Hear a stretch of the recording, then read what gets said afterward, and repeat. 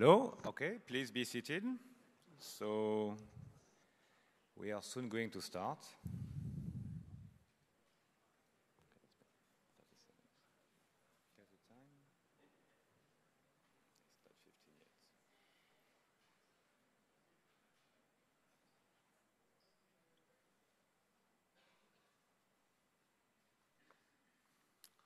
All right, so let's get started. So I'm very happy to chair this first tutorial session.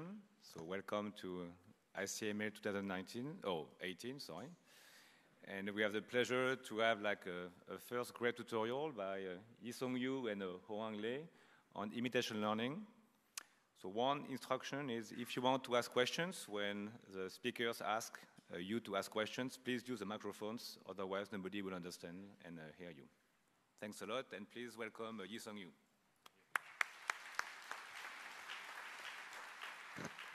All right, thank you, everyone. It is really a great pleasure to see so many people interested in imitation learning. My name is Yisong. I'm a professor at Caltech, and I'll be co-teaching this tutorial with my student Hoang, who is a PhD student at Caltech. And by the way, the slides are available online, so if you go to the ICML tutorials website and go to the URL for our tutorial website, you can download the slides and follow along if you'd like. Okay, so imitation learning in a nutshell. So the basic idea is you're given a training set of demonstrations or Oracle access to a demonstrator. And from that training data, our goal is to train a policy to mimic the demonstrations that we're given as training data. So in the example here, we see an example of learning to imitate a human in this race car game. So the human demonstrator is playing this race car game, and it gets decomposed into a set of state action pairs, where a state is essentially the screenshot of the game.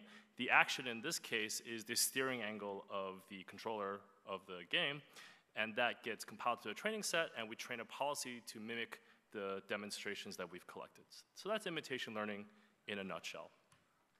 So here are the key ingredients of imitation learning. It varies a little bit, obviously, from application to application, but these are sort of the core ingredients. You start with having the demonstrations or a demonstrator. You often have a simulation environment, or the environment, often a simulator. Could be the real world, could be something else. You define a policy class to use for training. These days, it's often a deep neural net, although it doesn't have to be. You define a loss function, an imitation loss function that characterizes the mismatch between a trajectory that your policy executed in this environment versus an expert demonstration. And finally, you use a learning algorithm to optimize for a policy within your policy class within this loss function and this training set. So that's imitation learning in a nutshell. You can think of it as a variant of supervised learning, where instead of predicting a single example IID at a time, we're learning to predict a sequence. So in this tutorial, it's going to be divided into two parts. In the first part, we'll go over some core algorithms and basic settings of imitation learning. It'll be a little bit more technical in terms of the content. And then in the second part, we'll look at various extensions and applications. But first, let me start off with a few teaser results so you can see how imitation learning has been applied already. So arguably, the first application of imitation learning happened in the late 80s through the 90s by Dean Pomerleau and his colleagues at Carnegie Mellon University in training an autonomous vehicle. So this is one of the first applications. And the basic idea is an autonomous vehicle has been instrumented with sensors. A human is driving this. Imitation learning takes over and drives this and steers this vehicle autonomously.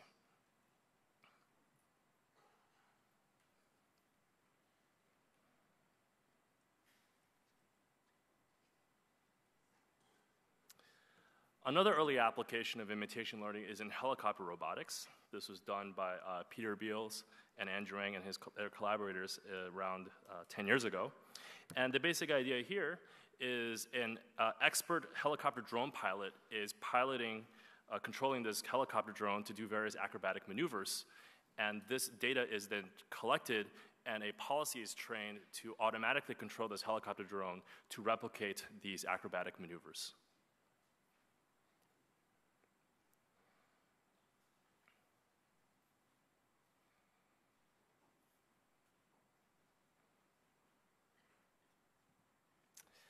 In this example, the robot is navigating a public space and is inferring the intent of the humans in this public space through imitation learning, and thus avoiding colliding with the humans' predicted trajectory.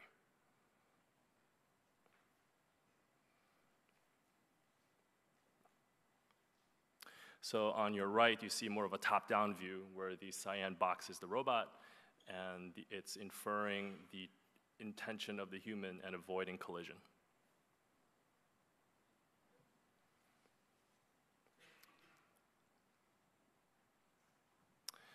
Next, we have an application that I worked on with collaborators at the Walt Disney Company in animation, where we're learning to lip sync a cartoon character in response to audio.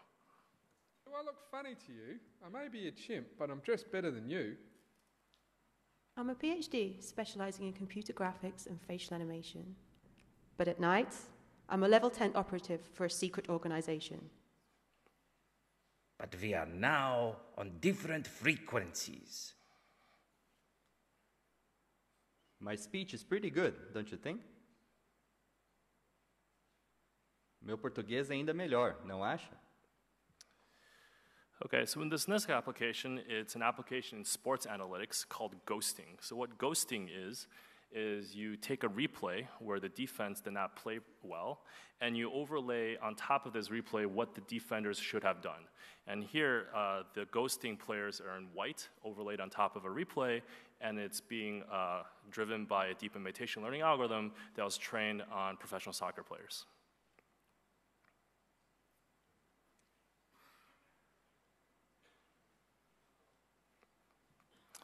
And the last teaser example that I'll give is in one-shot visual imitation learning. This was done by Rocky Duan and their colleagues at Berkeley, where they are basically learning, using imitation learning to train a policy in a family of tasks. And the goal is to train the policy to be able to adapt to any task within this family using only one demonstration.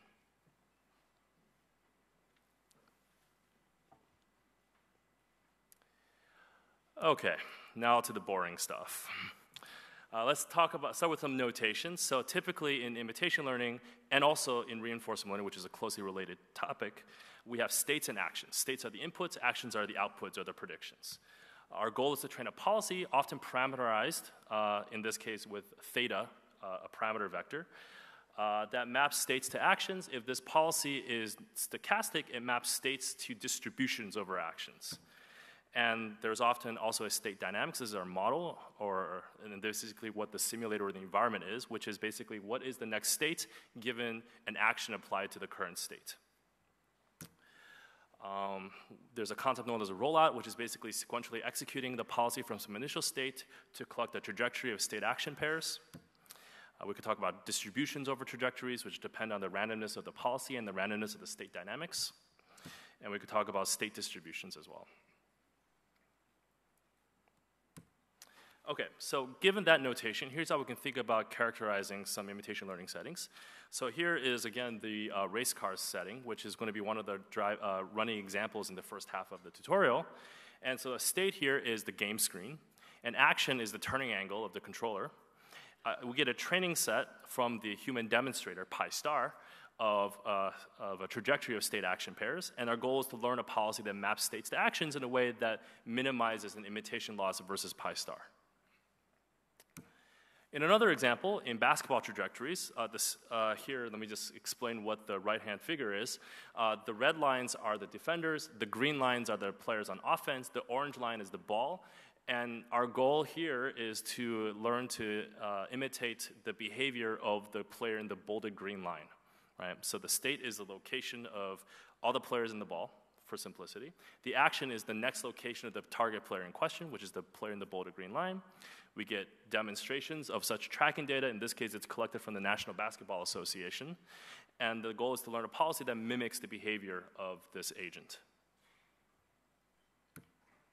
So what are some other data sources one can think of when applying imitation learning? We've already talked about sports and tracking data, games, visual demonstrations. Other things include things like trajectory data from vehicles. This is closely related to human intent modeling application that I described a few slides ago. We can do imitation learning from one black box policy that was trained in some way and try to train another policy to mimic the behavior of a black box policy. There are many reasons why you might want to do this, one of them being model compression in a sequential decision-making setting. And beyond behavior data, we can also apply imitation learning to other sorts of sequential decision problems, most notably optimization problems. So for example, in your top right corner, you see two optimization problems, one continuous, one discrete, and most optimization solvers are in fact sequential decision-making algorithms, and you can actually train a policy to imitate the behavior of such sequential decision-making problems and algorithms, and we'll see some examples in the second half of the tutorial. Okay, so for the remainder of the first half, we're going to start by looking at the most basic setting of imitation learning known as behavioral cloning. I'll draw a contrast with supervised learning, and then we'll look at, take a more detailed look at the landscape of core imitation learning algorithms. So, behavioral cloning. Behavioral cloning is essentially a very simple and straightforward reduction to supervised learning. So here's how it works. Let P star denote the distribution of states that the expert visits when interacting with this environment. So in the racing car example, it would be the distribution of basically game screens that are collected when the expert plays this game, right? What behavioral cloning does is it specifies the following learning objective. Given this pre-collected set of demonstrations by the expert, I'm going to chop it up into state action pairs, treat it each as an IID example, and then apply supervised learning. So given that we're in the current state, my policy should predict an action that minimizes an imitation loss with the correct action. So here the loss function, for example, could be squared error because we're doing regression. So there's a few interpretations of what's going on here. The first interpretation, and there are more than two, of course, so I'm just going to talk about two, is that assuming perfect imitation so far, so we're only looking at a distribution of inputs where we're following an expert perfectly, learn to continue following the expert perfectly. That's one interpretation of what this learning problem is trying to learn. A second interpretation is we're trying to minimize the one-step deviation error along the distribution of states experienced by the expert's trajectory. That's a very literal interpretation of what this learning problem is doing. So let's think about behavioral cloning, which is learning over a very simplified simplification of general imitation learning versus the more general imitation learning problem. So I sort of re-displayed the behavioral cloning learning objective. And the key thing I want you to take away from the comparison is that the distribution of training data is provided exogenously. We query an expert. The expert provides us with a bunch of demonstrations. We treat this demonstration as IID state action pairs, and we train using standard supervised learning. That's behavioral cloning. One variant of a more general imitation learning formulation is shown below, where the key difference now is that the distribution now depends on the policy that we're training. So in particular, if you look at the expectation and compare the expectation of these two objectives, in the first one, the distribution is given to us exogenously. In the second one, the state distribution, it depends on the decision-making of our policy that we're training. Right? It depends on the theta. And so basically what this means is that in behavioral cloning, if we make a mistake, the next state that we get is assumed to be sampled IID from P star. So that's the contrast I'm drawing in the right column in the two images. Whereas in reality what's happening is we start with some distribution over initial states. We give that initial state to our policy makes a decision, and the next state that's inputted to our policy depends not only on the dynamics and the randomness of the environment, but also on the decision-making of our policy, and that breaks the IID assumption. So when might this contrast be problematic if we're using behavioral cloning? And let me just give you one example that highlights a key limitation of behavior cloning, which can matter a lot and sometimes doesn't matter that much. So imagine that we're in this state, and our policy that we train makes a mistake, right? And so we end up being in this state, in the middle, right? Now, we're really close to the edge of the road, and the expert has never done this before. So we don't have a single piece of training data from the expert demonstrations that's pre-collected that has us in this state. Right. What behavioral cloning assumes is, well, my training error is 1% or something really small, and I assume that the states are sampled IID from P star, so the next state will be sampled IID from P star. However, the new state here is not sampled from P star. Right? This is the reality. And so in the worst case, this type of, depending on your application, this type of behavior can be catastrophic. We could quickly visit new states that we've never trained on, and therefore our behavior is undefined, right? And so here's an example. So on the left is a sample of an expert trajectory for this game. So this was the thesis work of Stefan Ross.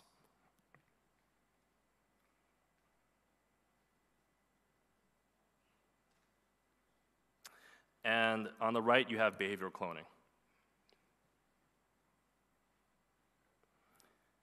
And eventually, it enters some state that it hasn't seen before, and then it crashes. Okay, so I've spent the last few slides bashing behavioral cloning, but of course, it is often something that one should try, and one can use effectively in many applications. So, the key advantage of behavioral cloning, and this is one that cannot be emphasized enough, is that it is extremely simple, and there is massive strength in simplicity, right?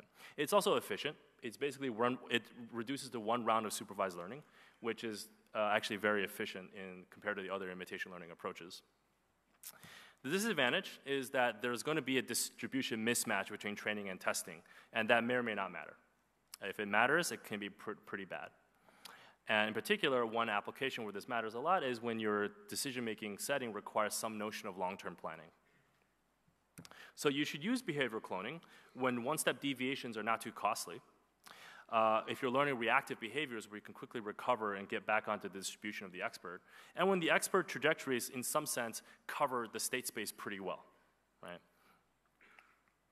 You should not use behavioral cloning when the one-step deviations can potentially lead to catastrophic error, and when you're trying to optimize some kind of long-term objective, at least not without a stronger model class.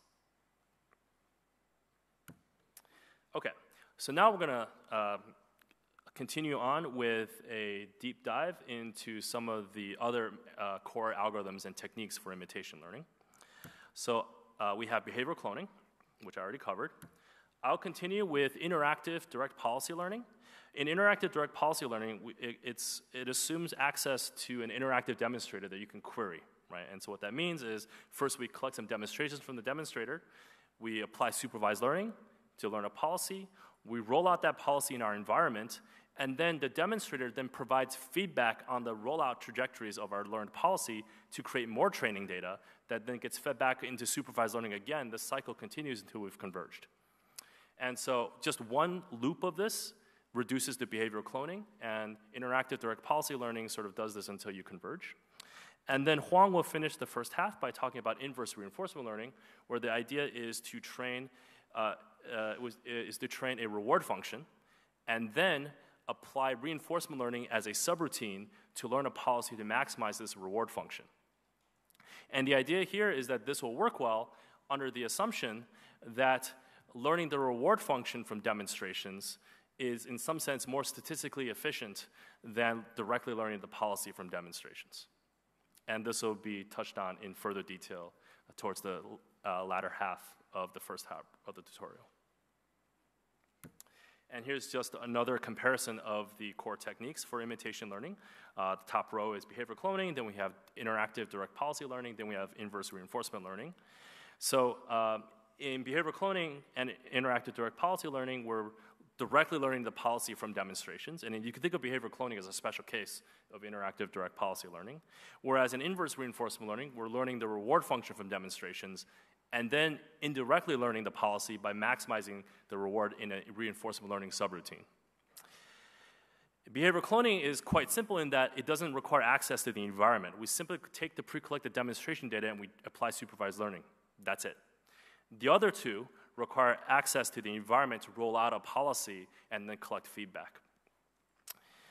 Only interactive direct policy learning requires an interactive demonstrator to be available during training.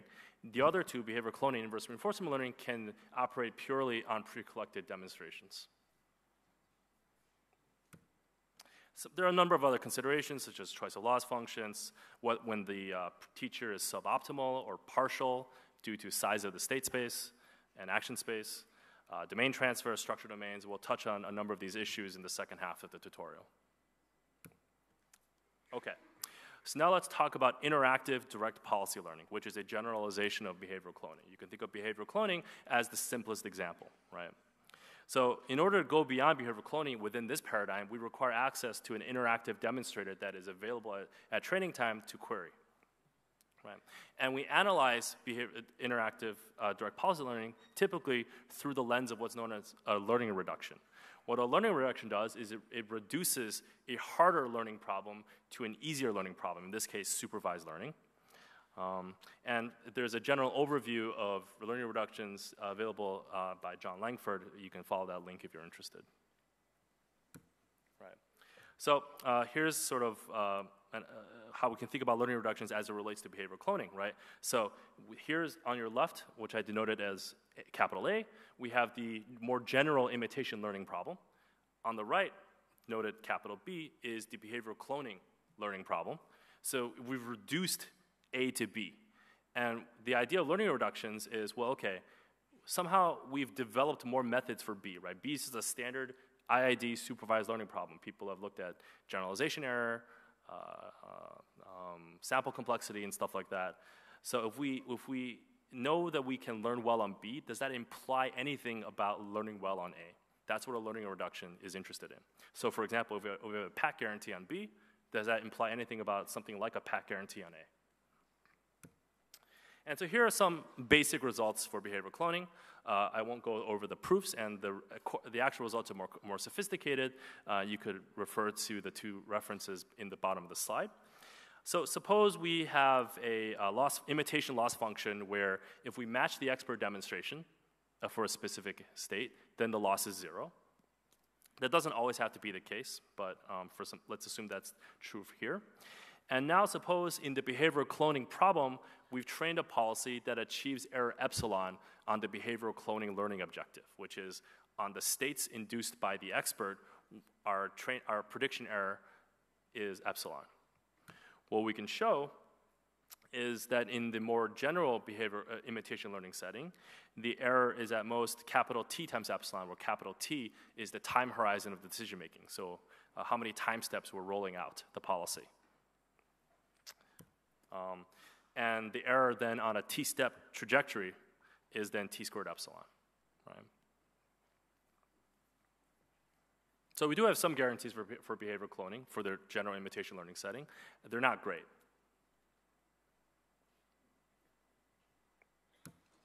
Okay, now let's talk about direct policy learning. So the basic idea is that we're going to construct a sequence of distributions or a sequence of supervised learning problems, right? And that ideally converges to training the best policy in our policy class for the general imitation learning problem. And we typically start with behavioral cloning, which is the bottom bullet point. Now let's talk about how we can use an interactive expert. What an interactive expert is basically a human or a computation or an expensive computational oracle that's available at training time to provide feedback on the state distributions induced by the policy that we're training rather than only by the expert. Right? What that means is that we can query the expert for any state, essentially. And then we can also have a mechanism for constructing a loss function characterizing the mismatch between what our policy is doing versus what the expert would have done on this state for any state. So on the example on the right, as we're steering the car in the racing car game towards the edge of the road, the expert is providing interactive feedback saying, okay, you should steer it more towards the center of the road. That's the red arrow.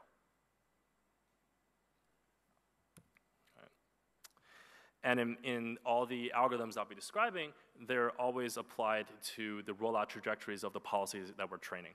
So we train a policy pi, in an intermediate policy pi in one round of training. We roll out that policy in our environment. We get a sequence of states, and then we ask the expert to tell us what the optimal action would have been to correct for mistakes in any of these states. And in this driving example, if the steering angle is a real valued number, then a loss function could be squared error.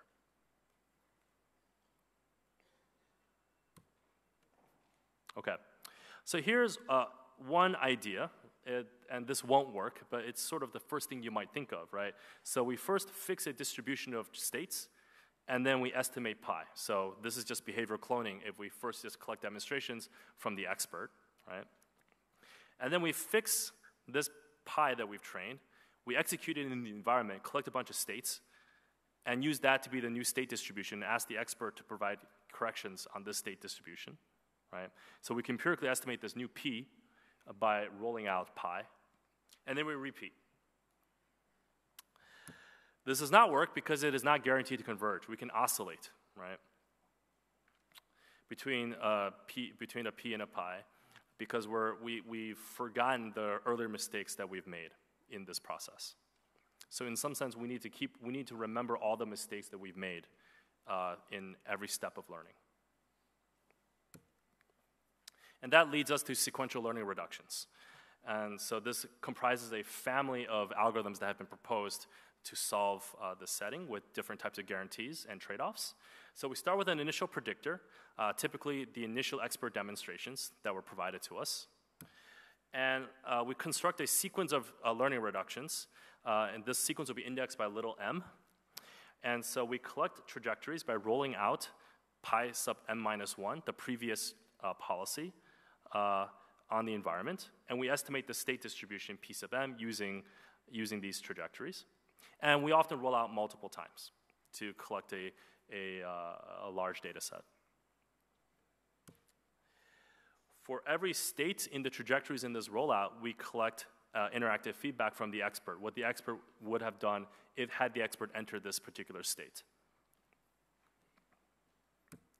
And then the details differ a little bit depending on the specific algorithm. So on one side, we can do what's called a data aggregation. And what data aggregation does is it trains a single policy, pi sub m, on the union of all the data sets that and distributions that we've collected so far. It can get a little more, excuse me, it can get a little bit more complicated than this, but that's sort of the simplest setting. And what this means is that pi sub m is training on all the mistakes that have been made so far during every round of training. Another idea is called policy aggregation. And what policy aggregation does is it trains an intermediate policy, pi prime sub m, on only the current distribution of states and mistakes. And after it trains pi prime sub m, it blends pi prime sub m with all the previous pi primes, which is the last bullet point on this slide. And this blending is geometric. And we obtain our new pi sub m by blending all the pi primes. So that's called policy aggregation. Okay, so data aggregation, the core algorithm for data aggregation is called Dagger, which is short for data aggregation. The idea, when you think about how to analyze Dagger, is you reduce it to a sequence of convex losses. So imagine that each imitation loss is convex, and we have a sequence indexed by a little m. Dagger basically reduces imitation learning to a sequence of online supervised learning problems, and the goal is to find a pi sub m that is competitive with the best policy in our policy class in hindsight. This is known as online regret, for those of you who are not familiar with online learning. And there's a number of online learning algorithms that one can invoke that are called no regret. One of them is called follow the leader, which basically is the data aggregation algorithm I presented in the previous slide, where you basically find the minimum pi that minimizes all the loss functions you've seen so far, which is basically the union of all the distributions we've seen so far. And this has regret that is sublinear in capital M, which is the number of rounds of training, which means that we quickly converge to pi sub opt. And The implication then is that there exists a policy that we've trained, pi sub little m, that is competitive with pi sub opt. This is the implication of regret, because if the regret is bounded, that means then the average is bounded, and therefore the minimum is bounded. And so if you didn't follow every detail here, don't worry about it. It's basically reducing to online learning, and there are and then invoking any number of online learning algorithms that have good convergence guarantees to basically converge to a good distribution to train a policy that's close to pi sub opt. Okay, policy aggregation basically trains an intermediate policy pi prime sub m on the current distribution of states, p sub m, and then blends it geometrically with all the previous pi primes. So that basically means that pi sub m is this geometric blending of all the previous pi primes. Right?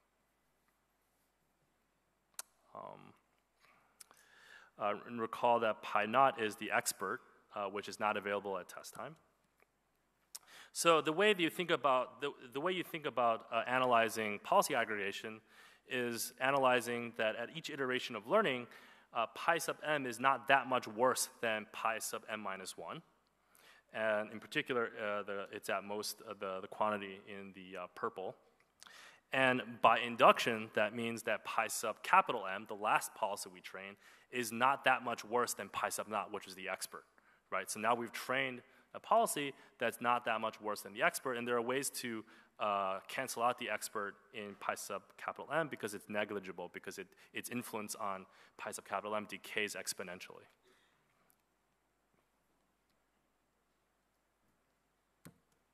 Okay, so just to summarize, and then I'll hand it over to Hoang. What I presented to you is direct policy learning via an interactive expert, which reduces to a sequence of supervised learning problems constructed from rollouts of previously trained policies. And this requires interactive feedback in order to correct for the mistakes made by the policies during intermediate rounds of training. I showed you two approaches, data aggregation and policy aggregation, and they have different ways of learning to correct for all the mistakes that have been made in the past to ensure convergence to a policy that's close to optimal. The specific algorithms that are derived are motivated by different theoretical foundations. The data aggregation by reductions to online learning, policy aggregation by one-step deviation types of analyses, which are also common in reinforcement learning. Right. What is not covered is, well, where does the expert feedback come from? What is the loss function? And this will be fairly application dependent, and we'll touch on some of these details more in the second half of the tutorial. So just to summarize, we've looked at behavioral cloning, we looked at interactive direct policy learning, which is a generalization of behavioral cloning, and now Hoang will talk about inverse reinforcement learning.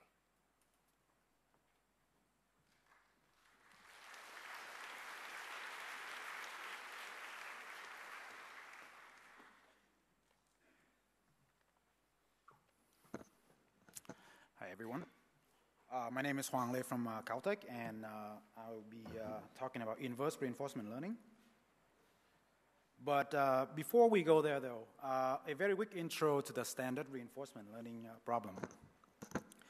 Now, we often utilize the Markov decision process framework, and an MDP is defined by state space S, action space a model P that essentially shows the transition dynamics of the environment, a reward function R, which is typically given, and we may also see a discount factor gamma in between 0 and 1 and a starting state distributions. So this is pretty standard for reinforcement learning. And the goal in reinforcement learning is to find a policy that maximizes the long-term discounted sum of rewards, V, which is referred to as the value function. And sometimes we also use the action value function Q, which say that if I start in state S and take action A and then follow policy pi afterwards, then what's my expected long-term reward? Now, the key thing here is that when we know all the components of the MDP, we can use dynamic programming techniques such as value iterations or policy iterations to solve for the optimal value functions. And then the optimal policy will fall out from there. Often, though, we don't really know the dynamics, model P, but we can interact with the environment. And one popular way to learn policy is to use model-free reinforcement learning. And there are many, many methods that exist. I'll just mention one here, where we parameterize our policy by a set of weights, theta, such as a neural net. And then we try to optimize for the value function by taking the gradient with respect to theta. The gradient of V with respect to theta is given by the policy gradient theorem. And this is really nice because it's transformed the gradient of V into something that depends on the gradient of the policy and does not depend on the gradient of the unknown dynamics. And this is essentially the idea behind the reinforced algorithm. Each time we execute the current policy to get a trajectory, and then we get the estimate for Q function by summing up the rewards that we see along the way until the end of the trajectory. And so this estimate will let us update the policy parameters theta. This is just a very basic scheme to do reinforcement learning. There are much better methods out there, and if you're interested, you should check out previous tutorials at ICML and NIPS from previous years. Okay, so now back to our purpose. First thing to note is that reinforcement learning typically assumes that the reward function is given. And that is fine for setting like video games, for example, where the reward is simply given as part of the game, but in certain settings it's much less clear what the right reward function should be. So a thought experiment that you can do is imagine trying to write out a reward function for good cooking behavior. Then it's not very clear what range of behavior should be encouraged.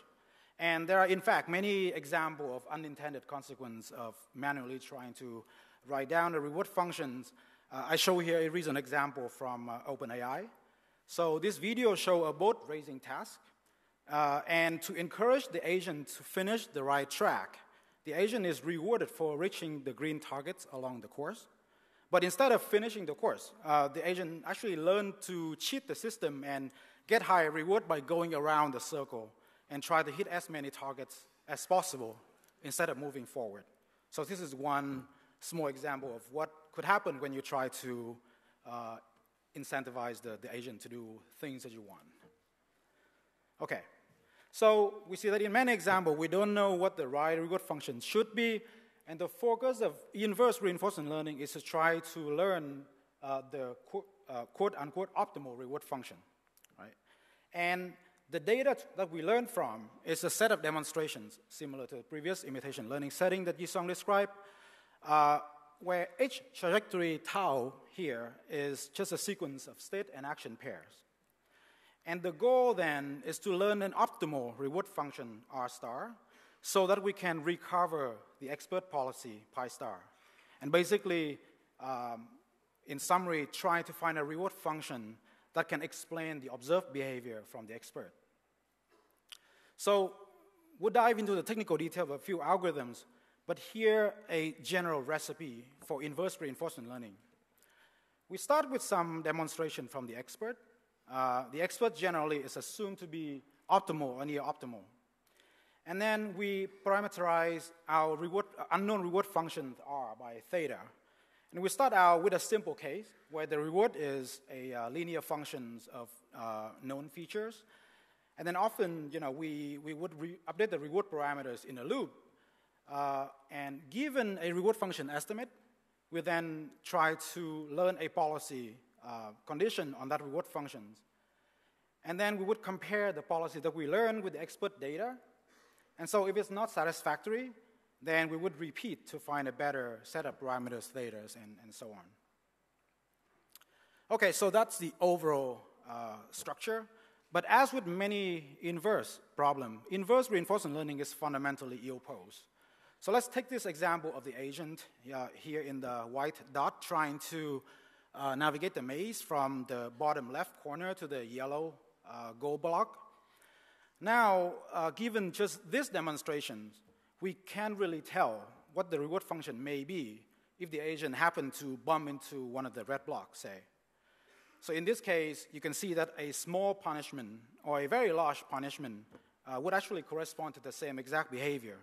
And so more generally, uncovering the optimal reward function is ambiguous. So one thing that we can do to is to relax the original IRL formulation.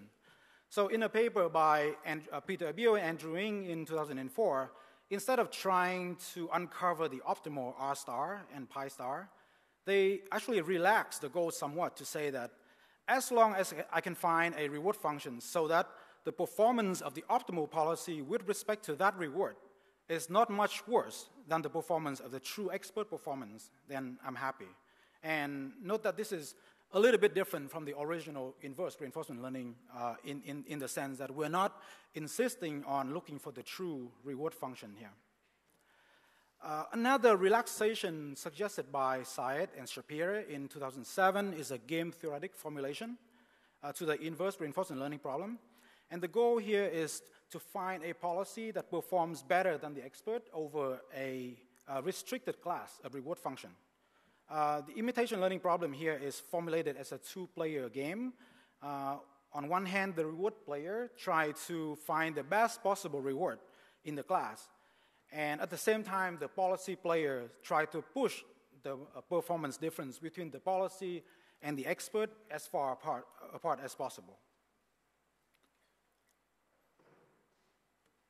So in both cases, though, we are operating under some friendly assumption. And we are restricting ourselves, first of all, to fully knowing the dynamics model P up front. And when the model is supposed to be given, I will just generically refer to it as model given. The reason is I want to avoid the term model based because that means something else in reinforcement learning. We also assume access to some oracle that, given any reward function, can solve the MDP efficiently. And usually that means that we have small enough of a state space so that this can be done efficiently. And importantly, the reward function we're interested in for now is linear in the known features of state and actions.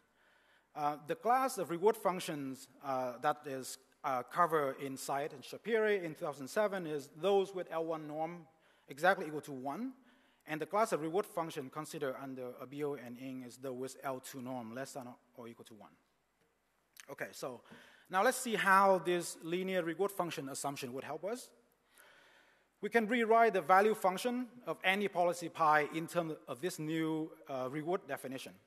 And now you can essentially pull out the theta outside of the expectation and leaving a term that only depends on the feature of the state that the policy visit, phi st. And we would group this term together, and we call these remaining terms mu pi, the feature expectations of the policy pi. So intuitively, mu pi, another way I could put it, is that it is the average of visited state features given a policy.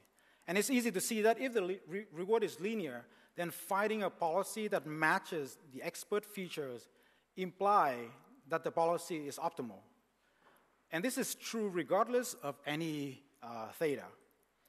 Expressing value function this way in terms of the feature expectation turned out to be very convenient because we're reducing the inverse reinforcement learning problem into a problem of feature matching, essentially.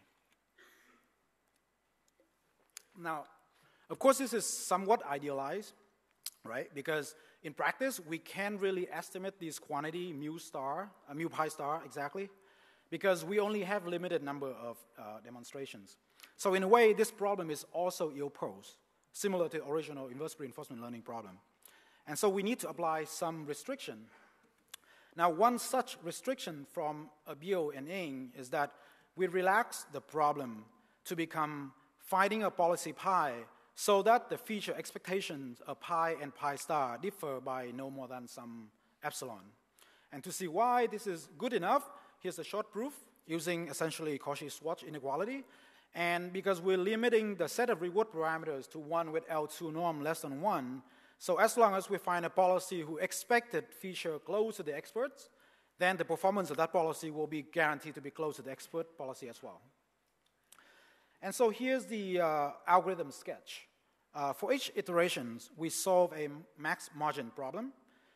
These optimizations basically try to find the max margin of the expert feature from all the policy that we have found so far up to this round. And every time we solve this optimization, we got a new reward estimate. So if we refer back to the diagram that we have before, this is only the update reward step. Of course, we have those assumptions, so let's use them. Using the MDP solver Oracle, we can get an optimal policy with this, with respect to this reward estimate. And because we know the dynamics model, we can compute the features of the expectation of this new policy, and then we can compare that with the expert and so forth. And the algorithm would stop when the margin found is less than some desired precision epsilon. And in the paper, the authors proved that the algorithms need at most this many iterations, where k is a dimension of the state feature and gamma is a discount factor of the MDP. Okay, so this max margin approach was also used in the paper Maximum Margin Planning by Ratliff et al. In 2006, where the authors actually attempt to generalize this setting to multiple MDPs. And I also previously touched on the game theoretic formulation from Syed and Shapiro, and the overall scheme is actually similar, except that the reward parameters are updated using multiplicative update weight update algorithms, instead of solving a quadratic program as we saw earlier.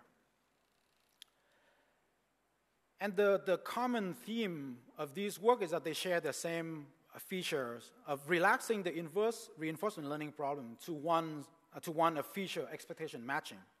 And just a quick recap, the idea is that we find a reward so that the optimal policy with respect to this reward matches the expert feature. And since looking for this reward is ill-posed, so we are restricting our reward search to resolve this ambiguity. And this effectively can be viewed as a form of regularization. And now I'd like to discuss another regularization scheme, which is maximum entropy. So to motivate the maximum entropy method, let's recall that we talk about how, given the same expert demonstration, many reward functions could correspond to the same policy. So we sidestep this problem in a way, and we say, okay, feature matching will give us a near optimal policy anyway.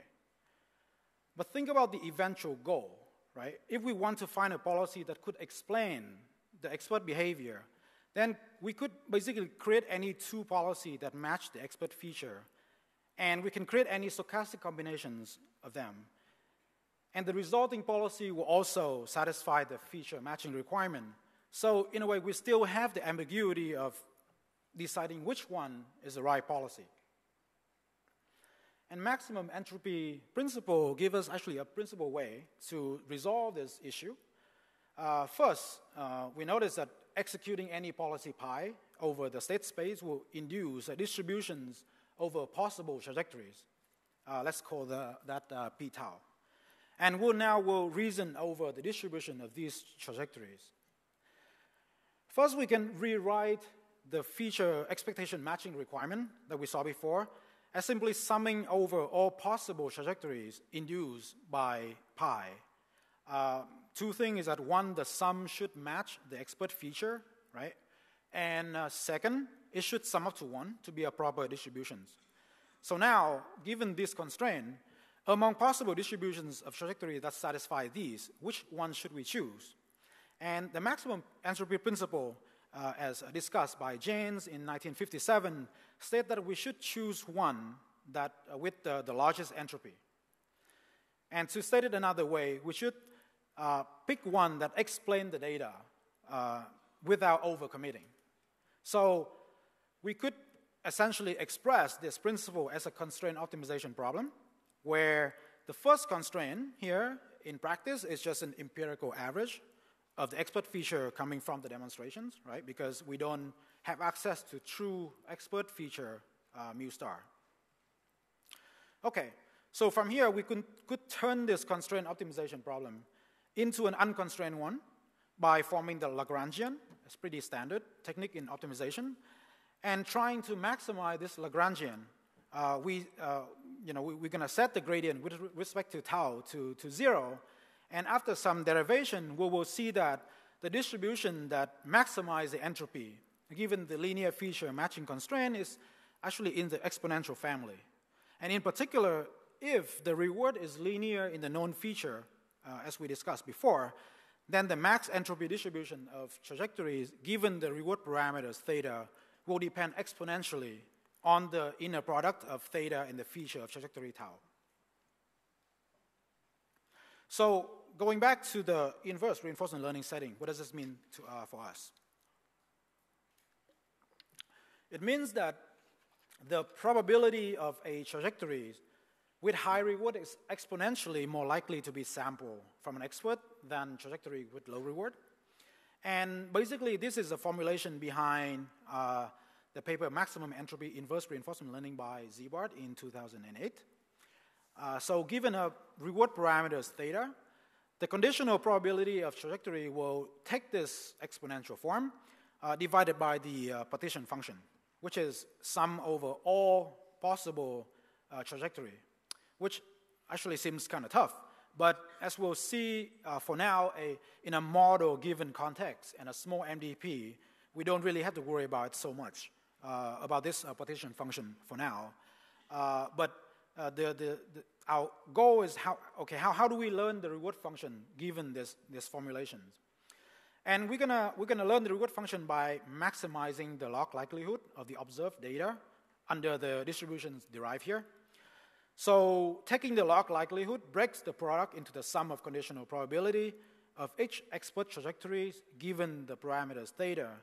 And we're going to use gradient descent over this objective to maximize the likelihood. In particular, in this case, since we know the model and the reward is linear, the gradient can actually be expressed in this closed form. The first component is just the empirical estimate of the feature expectation of the expert, which we can calculate easily. The second component is actually trickier. It's a sum over all states and depends on the state visitation frequency D sub S under the current policy. And the author suggests that we can use dynamic programming to efficiently calculate this visitation frequency measure. And concretely, at times t plus 1, the state visitation frequency depends on those from times t, and also depends on the current policy pi and the transition dynamics from S to S prime, which is supposed to be known because we are given the model. And again, here pi theta comes from an MDP solver that gives us the optimal policy with respect to the current theta.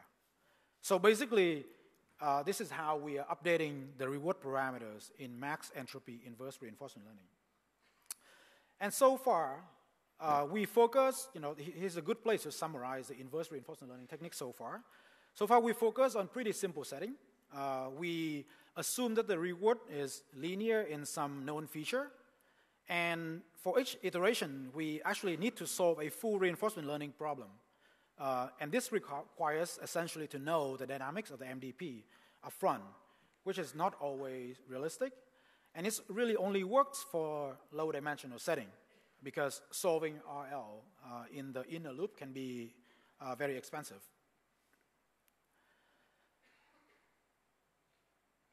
So now let's discuss generalized setting where we don't know both the reward and the dynamics.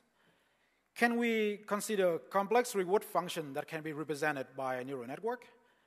We will assume that we have access not to the full dynamics, but access to interacting with the environment or a simulator, and we'll try to scale up to a large state space. And this is where we're going to go next. Okay, so one generalization is the guided cost learning algorithm by Finn et al. In ICML 16. Here, the reward function is parameterized by a neural network. And we're going to start from the same maximum entropy formulation as before. And except for now that, as you will see, the partition function is going to be an issue. But in any case, we will still try to learn theta via maximum likelihood. But except now that we can simply break up the gradient in terms of the state features anymore because the cost is no longer linear. Instead, now we have to undress the partition functions z here which again will sum over all possible trajectories. And calculating z in general is not tractable in high-dimensional setting, so we need to sample to evaluate the likelihood and its gradient. And after we can estimate the gradient of the likelihood, then we're going to be able to update the parameters theta. So that's going to be our goal. Okay, but the key idea in approximating z is to sample from a proposal distributions Q over some trajectory. And then we're going to form unbiased estimate of z by averaging over this sampling distribution with the exponential reward weighted by the proposal probability. And this estimate of z, as we discussed, will allow us to estimate the gradient of the likelihood for optimizing the reward function, right? But the question still remains, which proposal distribution should we choose? So it turns out we can derive this. The optimal of such proposal distribution actually is the distributions induced by the optimal policy, which we don't know, right? So this requires doing policy optimization. But ideally, we would like to avoid doing a full reinforcement learning routine. And just for your reference later, I include the derivation of the estimate of the gradient here. You can go back and to see it if you're interested. And so this is a high-level overview of the guided course learning algorithm. For each loop, say we have a current policy, we would generate sampling distributions, which are a set of trajectories not far away from the ones induced by the current policy.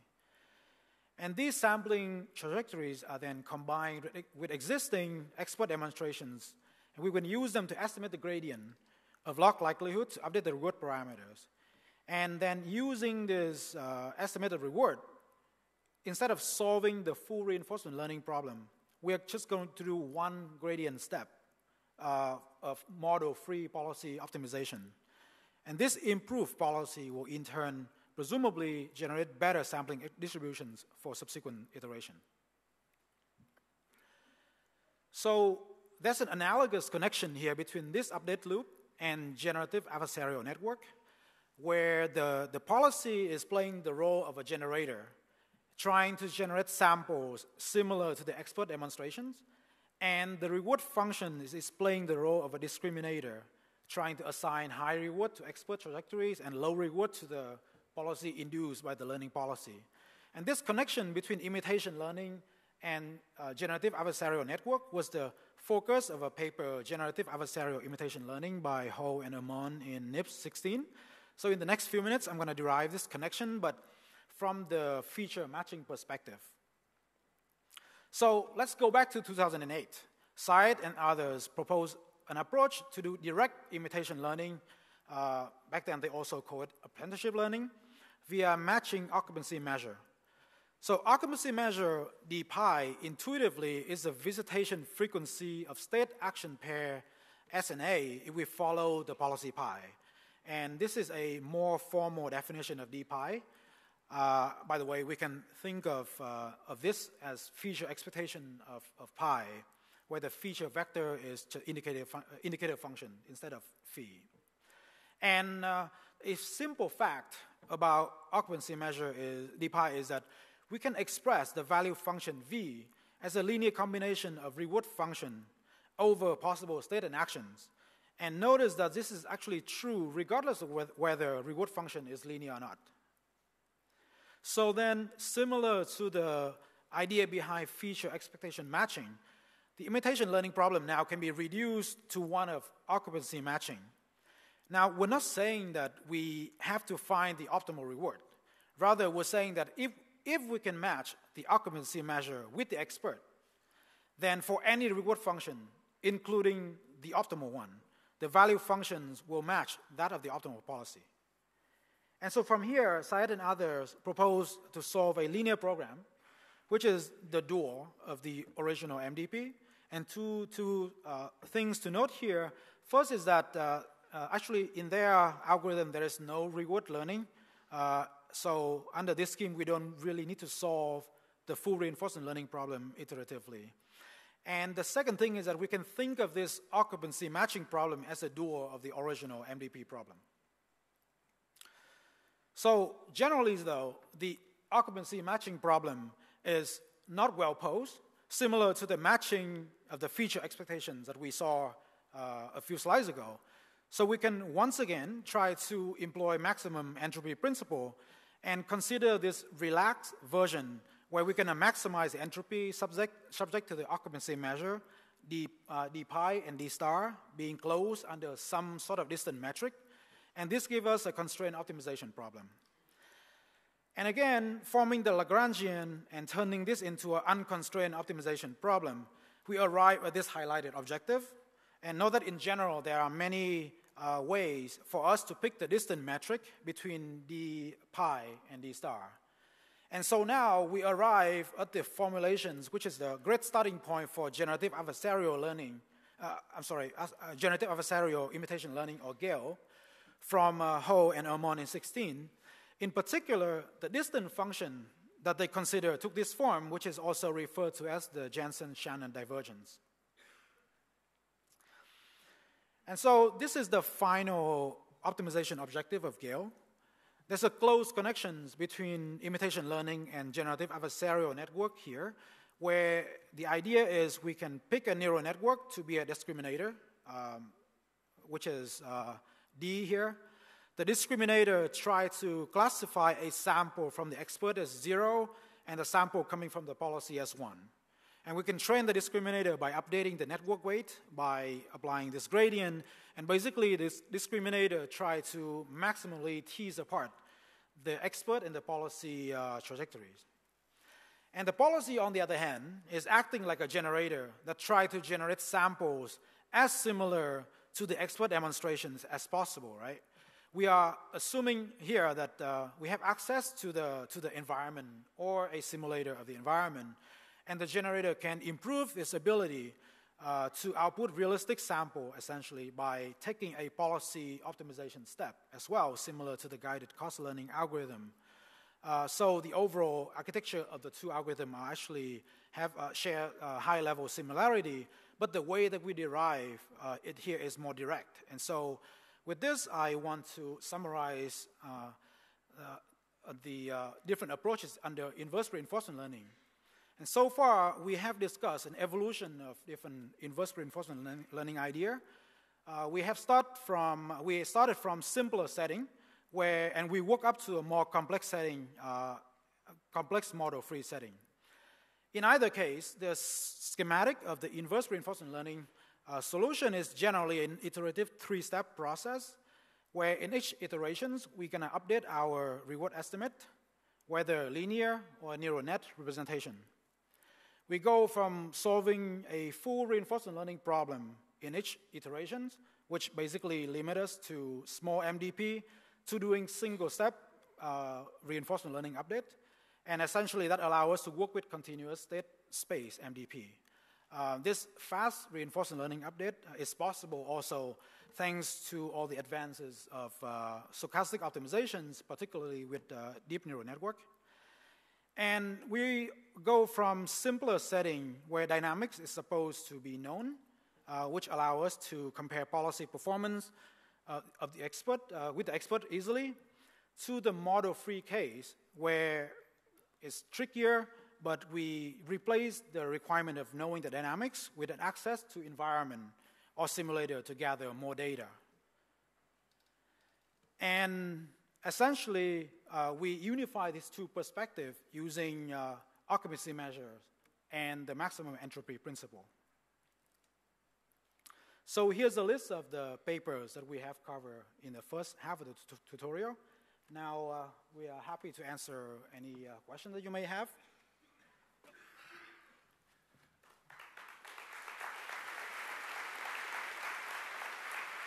So if there are questions, we're happy to answer. Otherwise, we start the second half of the tutorial at 10:30 a.m.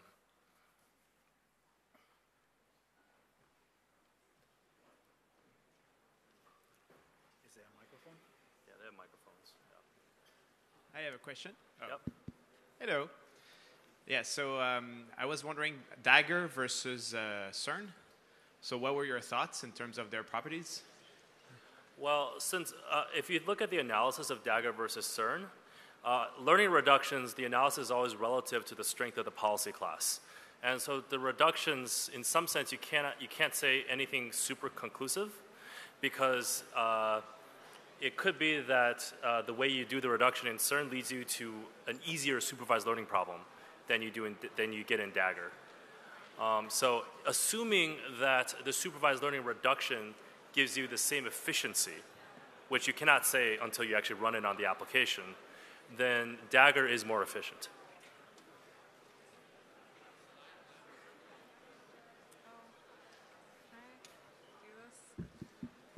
Hi.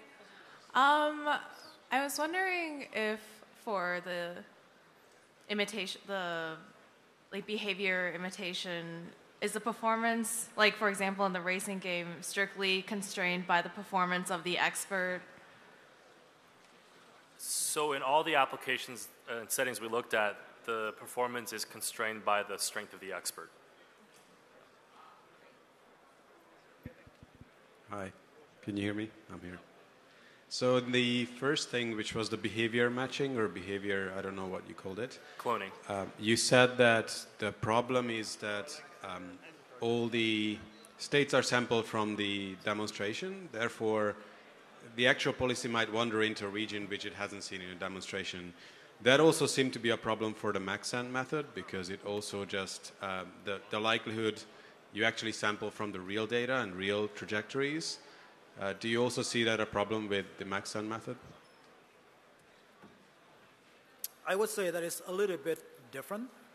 So the first part of your questions, the way that I would address that is behavior cloning, you run into a problem, particularly when you run into a setting where you have partial observability, where your contextual features does not really capture the full state information. And so therefore, learning policy directly, as Yisong discussed in the first half of the tutorial, is actually tricky. Now, max entropy method is a little bit different because you're trying to capture the cost information. And so in a way, it runs into a different set of problems where even if I have the full set information, the reward learning problem is still not very well posed. So max entropy actually is a way to help you regularize that, regardless of whether you have full observability or partial observability, if that makes sense. So yes, in a way it is a problem, but it's a different problem, if that makes sense.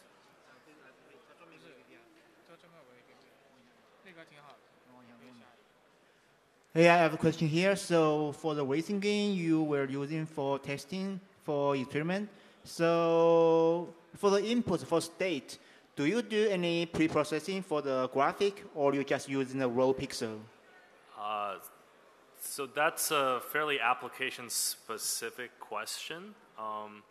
Certainly if you are using modern methods, such as based on convolutional neural networks, the amount of pre-processing of the pixels is necessary is fairly minimal these days. In the earlier work, where they largely relied on linear functions, then there was a lot of pre-processing of the pixels. Okay. Another question is, how do you collect the input? I mean, you have your keyboard, you have another process or program to connect the user inputs? Yeah, you're just keylogging all the inputs of the game controller. Yeah, because I mean, is there any kind of delay? Because when you turn left or turn right, I don't know if the human input has any delay, and is there any kind of effect on the algorithm? You want to answer that one? The delay? Yeah. So in certain applications, it is actually an issue. I suppose that for the example of the racing game that was discussed in the first half, that's a lot less of an issue. But in the second half, we're going to discuss one particular application where the learning agent tries to gather human feedback. And because of the speed that the human can give feedback, it's actually a lot slower than what the computer can handle. Then we're going to have to try to accumulate the human feedback in a certain ways. But yes, it could be a problem. Okay. I'm looking forward to the second part.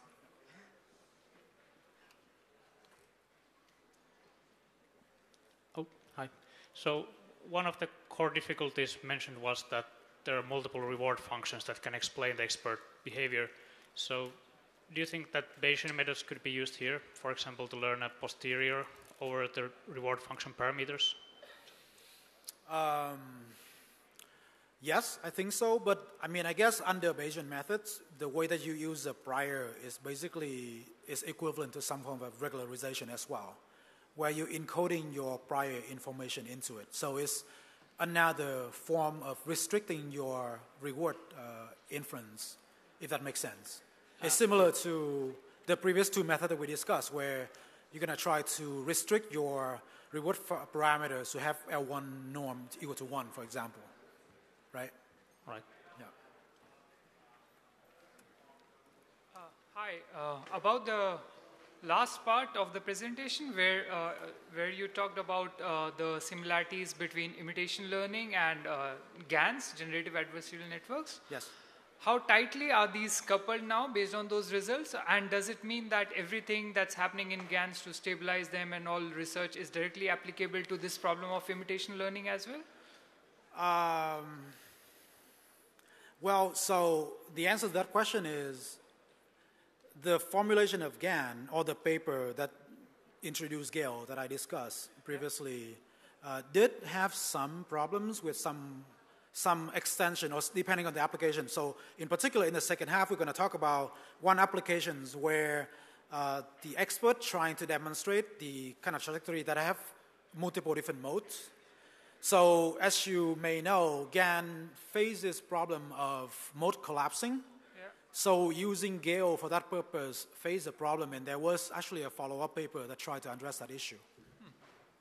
Thank you. Hi, this is on the assumption of a linear reward function. So how good is this at approximating, say, like non-linear reward functions? So how does it perform with different types of reward functions of non-linear forms? So to really answer, so answering these questions fully is actually tricky because, so one thing that I would point out is that the reward function in this setting, in the simpler setting, is assumed to be linear in known feature, right? Oh yeah, linear in features, yes. Right, so they never really fair enough. talk about what those features could be. Now in principle, you could have some very expressive feature, right? And that could be very good. Right. Or you can have very, very bad features and it's not going to get you anywhere. Right. So it really depends. Right, so it's actually much more general than it appears then, since the features can be very That's right. expressive. The only thing that makes it, less general, I guess one of the things that make it less general is that these features are supposed to be known up front. Oh, okay. Right? So if you have a neural network, then you have a lot more flexibility in terms of choosing these features. Okay. Yeah. Thank you.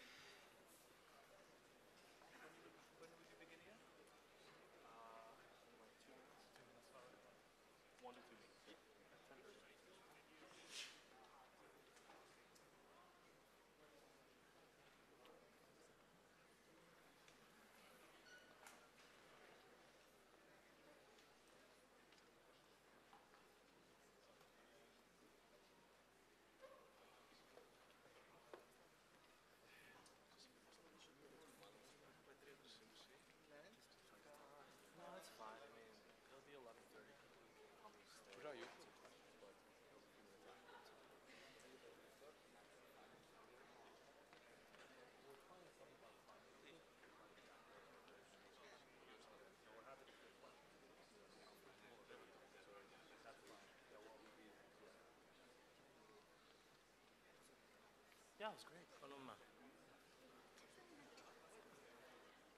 안 보여.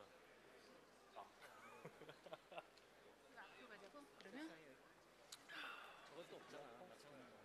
What? Did you add more slide from the other day, or is it kind of the same? For what? For my part? Yeah.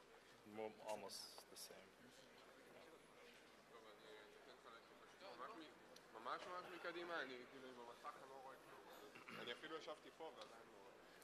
Okay, we'll be starting soon.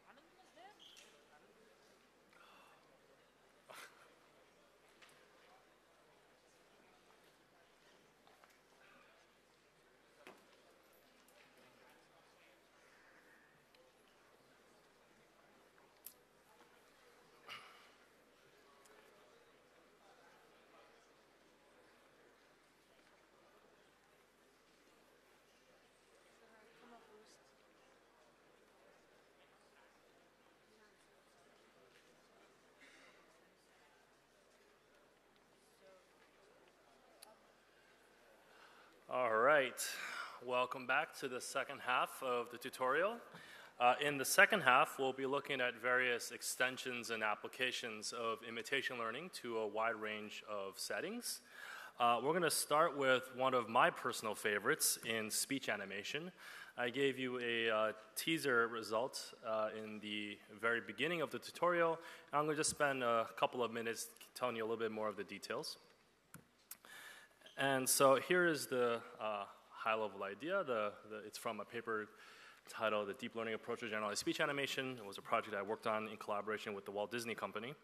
And so here's the idea. We have an input sequence. Here we'll use X, which you can think of as an input sequence of phonetics. And then we have an output sequence. Here we're going to use Y, which in this case is an output sequence of deformations of a face model. So Y, each token in the sequence Y is d-dimensional, and you see on the right an illustration of how one can collect such data. Here is an actor, he is speaking sentences, and we're watching this actor's mouth move as that person is speaking sentences, and we built a mouth model that is, in this case, has 30 degrees of freedom, so d equals 30. And the goal then is to learn a predictor pi that maps from sequence of X to sequences of Y. And so you see in the bottom part an example. So X here is a frame-by-frame decomposition of a phonetic decomposition, of the word prediction. And here the temporal resolution is 30 hertz. And in the very bottom, we're visualizing the first dimension of a d-dimensional, a 30-dimensional face model. And the first dimension corresponds to how wide open the mouth is. So when the first dimension is large, the mouth is wide open. When the first dimension is small, the mouth is closed. So as we start saying the word prediction, the mouth sharply opens, and then stays open, and then closes a little bit, stays at that level of openness, and then closes some more. So this is the prediction problem. And without going into the details of the learning algorithm, we're basically doing behavioral cloning. So with a few little tweaks that we don't need to go into details, just basically the behavioral cloning method that you saw in the first half. And you get results that look like this. Note that since we're mapping phonetics to animation, we, in some sense, are language independent as long as you plug and play with the correct speech recognition software. Deutsche Wörter sind sehr viel länger als englische Wörter. Mal sehen, ob das trotzdem funktioniert. 한 가지 언어는 충분하지 못해. Jeśli kiedykolwiek będziesz odwiedzał Polskę, polecam Kraków.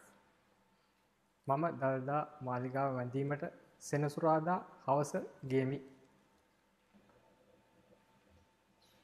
你们真讨厌，吃饱了喝足了就坐那儿看我说话。So that was me speaking Chinese. We can do singing.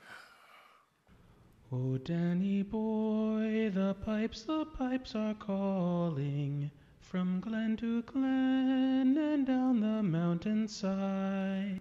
And so just to give you a glimpse of how this project came into being, it was designed and originally motivated to fit into a production pipeline, such as those you would see at animation companies, such as at Walt Disney Animation. So you have your input audio. You use off-the-shelf speech recognition. You get phonetics, and you feed that into the model that we trained, the predictor that we trained. And then you can use standard computer graphics techniques to retarget from our intermediate face representation to any animated character. And then you import that animation to editing tools such as Maya, and then the animation artist can inject low-frequency edits such as smiling on top of the high-frequency animation of the lip syncing, which is at 30 hertz. So that's basically how it works.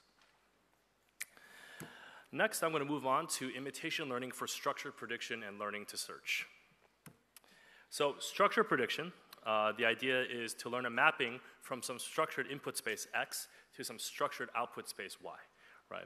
And typically, because the output space is structured and often combinatorially large, this requires solving an optimization problem at prediction time. Perhaps the most common example is the Viterbi algorithm for running map inference of hidden Markov models, where the structured output space is the space of all possible sequential outputs. And so there are many, many instances of structured prediction. And in fact, arguably the vast majority of prediction problems that we actually are interested in the real world are structured prediction problems. We just often don't treat them as such. So other examples include tacit NLP. So if X is a sentence, Y can not only be just a sequence, like a part of speech tag sequence, but also can be an entire parse tree. So the output space is the space of all possible parse trees, which is combinatorially large.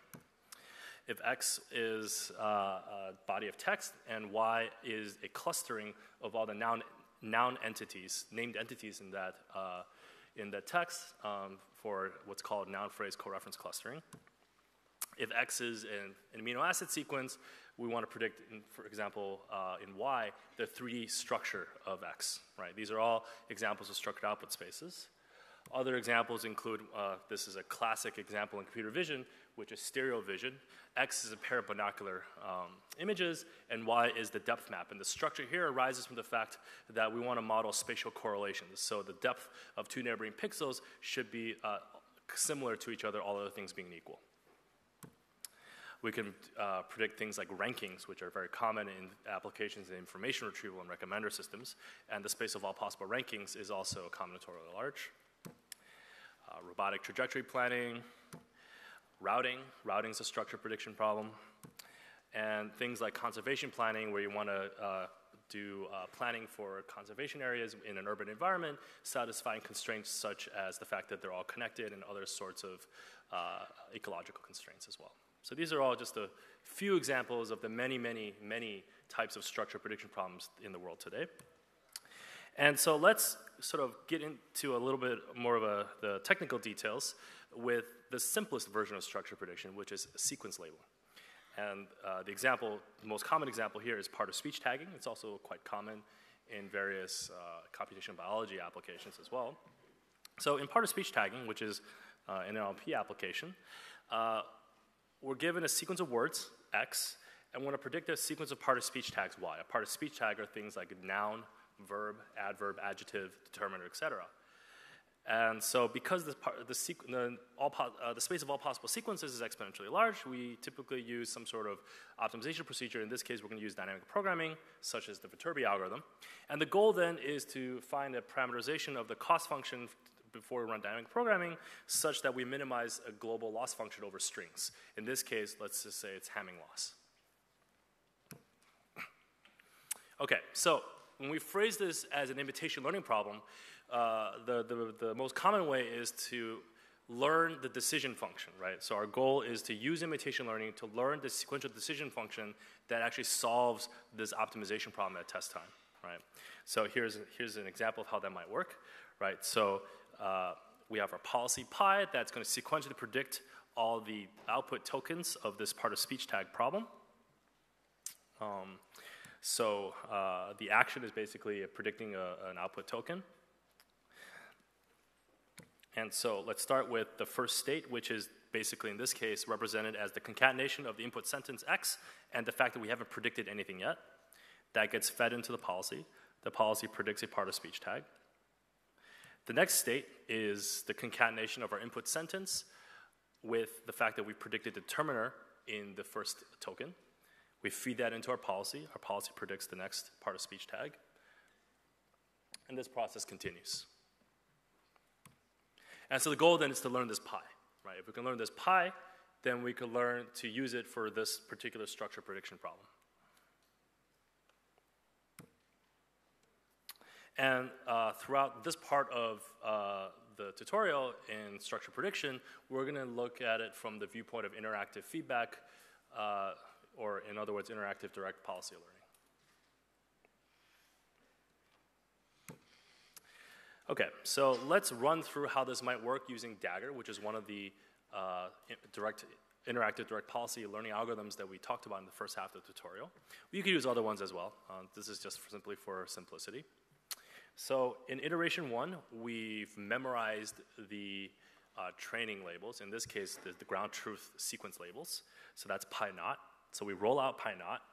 And what that means is we have our first state, which is the input sentence, plus the fact that we haven't predicted anything yet.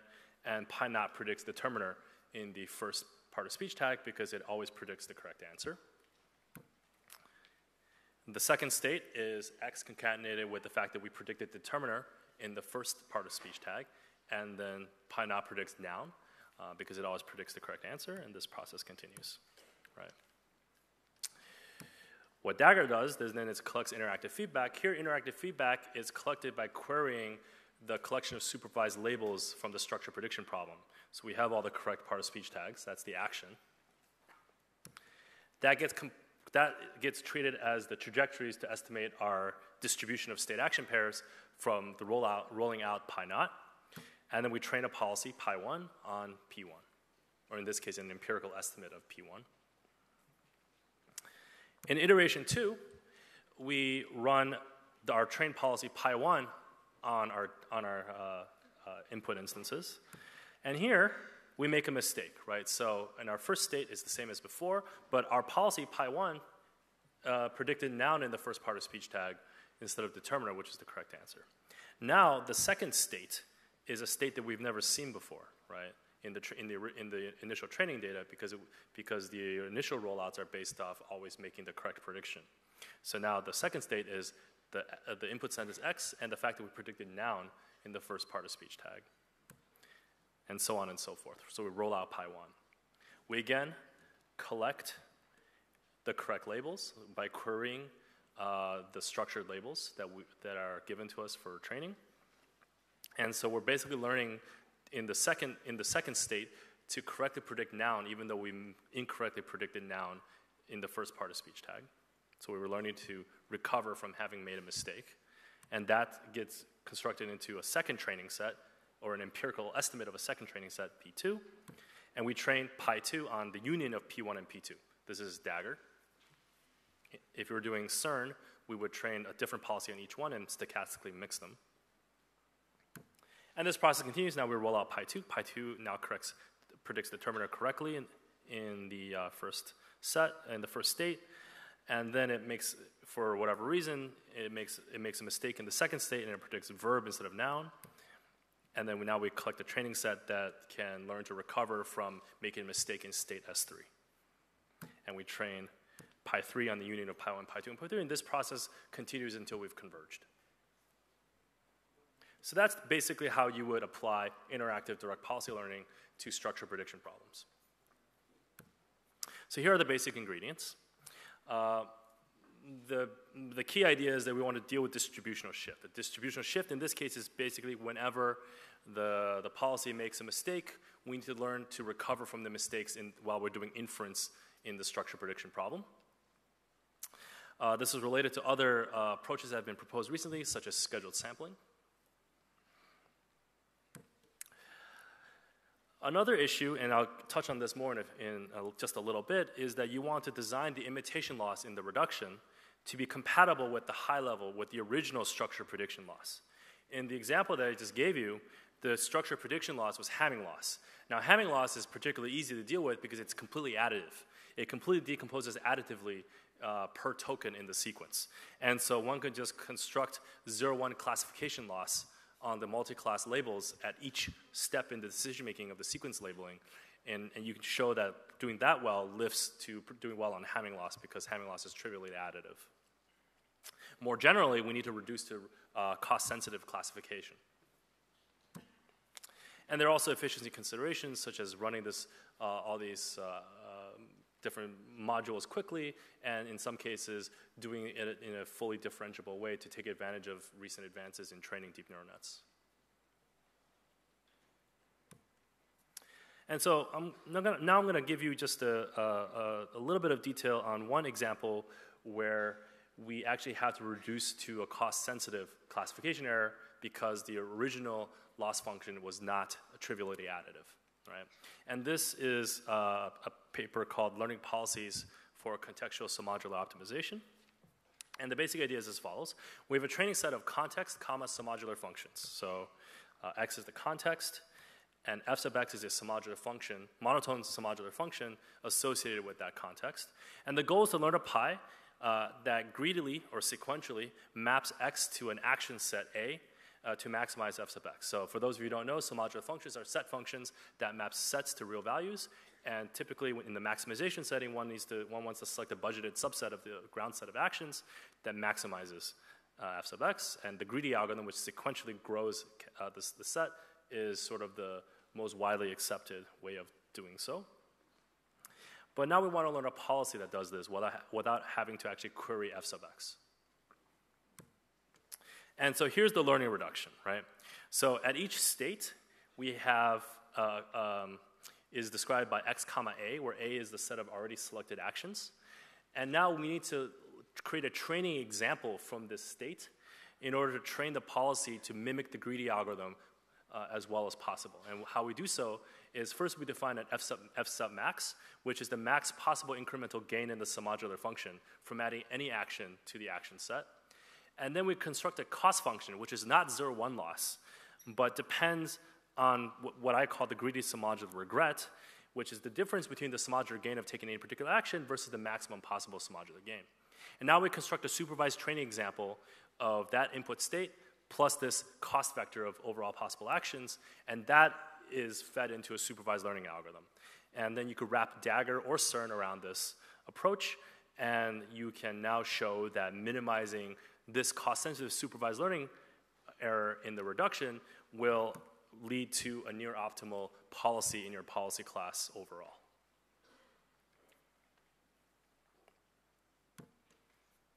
Okay, so another perspective on structure prediction is that it is similar to, or in many cases, equivalent to some kind of learning to search problem, right? So what is learning to search? Well, learning to search basically says we have some input description, X, and we compile it into a search problem, a combinatorial search problem, typically, right? And we then want to train a policy pi to effectively or efficiently navigate this search space, right? And there's a few different considerations. There's some high-level supervised reward or cost function that we're trying to maximize or minimize, such as routing cost, the blue score if you're doing translation, Hamming loss, submodular utility, Jaccard score, et cetera, et cetera. And we want to train a policy that, in this case, reduces to a set of supervised learning problems where the supervised learning error guarantees lift back up to doing well on the original high-level reward or cost. Another issue that comes up here, which is something that I touched on very briefly in the first half of the tutorial, is that the expert here might be weak, right? So even though this problem is fully supervised, in many structured prediction settings, computing the optimal solution can be combinatorially hard, or computing the optimal recovery from an imperfect intermediate solution can be combinatorially hard. And so in that sense, the expert is weak, right? The expert is some computational oracle in the structured prediction problem. And so here's one completely different example of learning to search, which is learning to search in branch and bound algorithms. So this is used to solve things like integer programs, right? So integer programs are typically solved using a search heuristic known as branch and bound. And you see a depiction of this in the bottom, where basically you choose, at each part of the search process, you choose an integer variable that you want to set, and then you and then you branch on that setting that integer variable. In this case, if it's binary, on either 0 or 1, right? And typically in branch and bound, there are two local decisions one make: a pruning and a ranking and a pruning. Ranking basically ranks all the integer variables to the ones that you want to set first, and pruning is eliminating integer variables from consideration, or settings of integer variables consideration that you know cannot be optimal. And then the idea is to train a policy class that actually is a combination of two policy classes, one for ranking, one for pruning, and you could train using solved instances of integer programs, such as those provided to us by an off-the-shelf solver such as Garubi. And the idea is to train this policy to solve these instances more efficiently, or to generalize to new instances that you don't have solutions for. And that leads me to talking about suboptimal experts, right? So here, the issue of having a suboptimal expert really comes into the foreground, right? If you have a really large integer program, you don't actually have, the optimal solution, the optimal integer solution. You have a suboptimal solution. So how does one get around this? One is, well, if we have query access to the environment, such as what we typically do in reinforcement learning, we know the quality of a solution, right? We just only have suboptimal demonstrations of finding suboptimal solutions. So by having query access to the environment and blending a little bit of very simple exploration, such as epsilon greedy, with various imitation learning algorithms, we can learn to imitate. We could use imitation learning to learn a policy that actually is better than what the teacher can provide us. We could do more sophisticated exploration, which combines things like contextual bandits. And there are other approaches that take a more reinforcement learning-centric interpretation of this problem, such as taking an actor-critic style approach to this structure prediction problem. And so let me just give you just a small description of one such example, which is called, from the paper, Learning to Search Better Than Your Teacher, by Chong et al. In ICML 2015. And here I have to introduce just a simple concept called a roll-in, which is a little bit different from a rollout. In a roll-in, you execute a policy without any considerations for learning. And then in a rollout, which is what we talked about before, we execute some other policy and use the information from that rollout for learning. So here, it's again a sequential decision-making problem in the search space. And we roll in from a policy until some time step, and then we look at all possible one-step deviations of that state that we end up in after roll in, and then we roll out using some other policy to collect reward. And so what this paper analyzed was different combinations of roll in and roll out. And so if the expert that's providing us labels or trajectories in the search space is not optimal, then you actually want the roll-in to be from your learned policy, and your roll-out to be from a mixture between your learned policy and the expert policy. Now, CERN, which is one of the methods we discussed in the first half, is in the bottom left corner, and it is not optimal if the reference or the expert is not optimal. And so this is a generalization of CERN in some sense, that can learn to do better than the expert.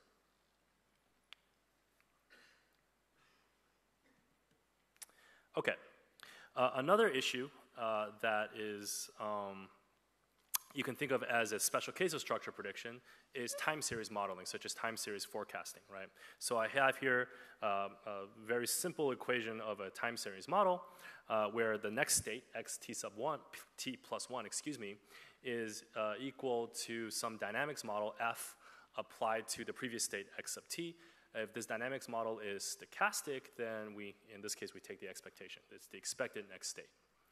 And so to do forecasting, the goal then is to learn a policy pi that maps x sub t to x sub t plus 1, right? So in a sense, the input is the input to the policy is the policy's own previous prediction. And so this is a special case of sequence prediction because the input is fully determined by the previous prediction. Okay.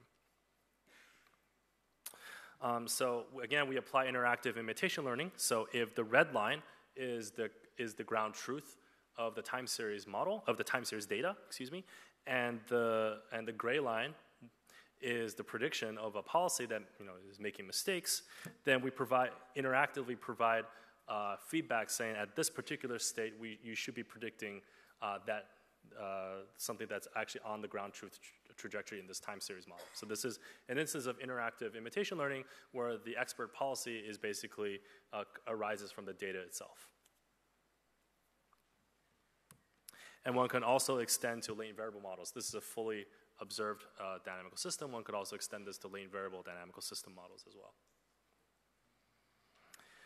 Okay, so just to summarize, what I presented to you in this part is applying imitation learning to structure prediction problems. And the key idea is that we want to learn the decision function or the inference function to navigate some search space. This reduces to interactive imitation learning, where we get expert feedback for some computational oracle derived from the supervised structure prediction problem, when the supervised structure prediction labels. In some cases, this requires a careful choice of the loss function because the overall reward or cost function in the structure prediction task, it can be highly non-additive. And so you need to do some careful design of the supervised reduction in order to lift guarantees from the supervised learning problem back into the original problem. And in many cases, because the search space can be combinatorially large, you have experts that are suboptimal, right? Because since the experts are derived from computational oracles at training time, if they're suboptimal, then we need to have ways of actually learning policies that perform better than the reference expert. And so with that, I'm going to turn it over to Hoang to talk about a number of other applications.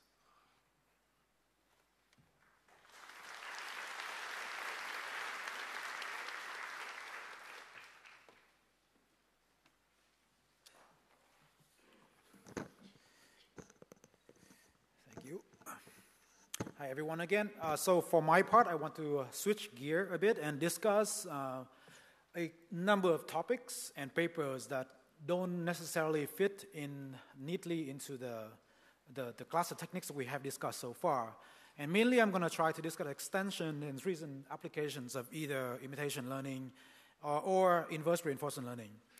And I will group recent work into a few topics, and given the time, we have way more papers than we would like to have time to cover, so it's hard to do justice to all of them. But I'm going to try to group them into some somewhat coherent manner. So first, we have been talking about imitation accuracy as a key optimization objective. But there are settings where imitation accuracy alone is not sufficient.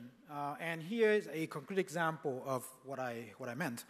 This is an application of our smooth imitation learning work from ICML 2016. On the left, you have a human actually filming an event, in this case a sport event. And the goal is to have an autonomous camera, as you can see on the right, learning from this type of demonstrations to be able to film event autonomously in a human-like manner. So that's the goal. So what's the learning problem here? First, we can extract certain contextual feature from the scene, like noisy detections of objects, such as humans in the scenes, etc.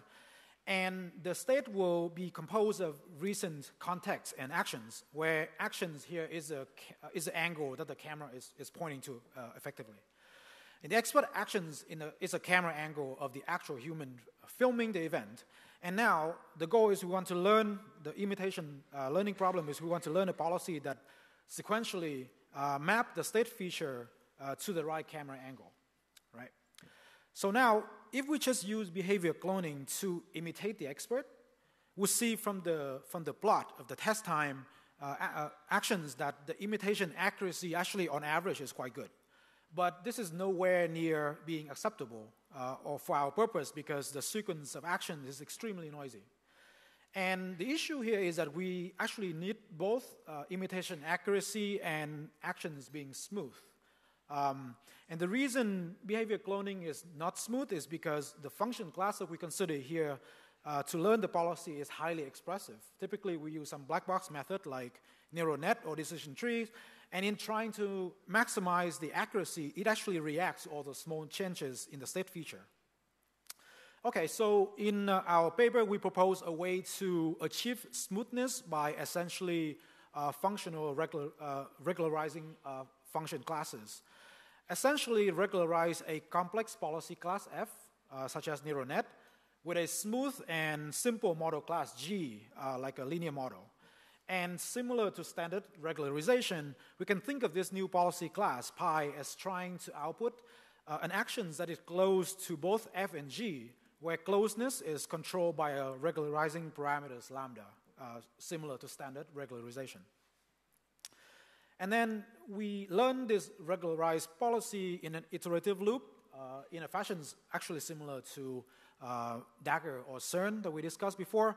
One big difference is that we develop a way to actually use simulated expert feedback so that we don't need interactive expert guiding the algorithm. And in each loop, we execute the current policy, and then using these trace and the expert feedback, we re-estimate the parameters of the regularizer G, and then we update the parameters of the complex function f.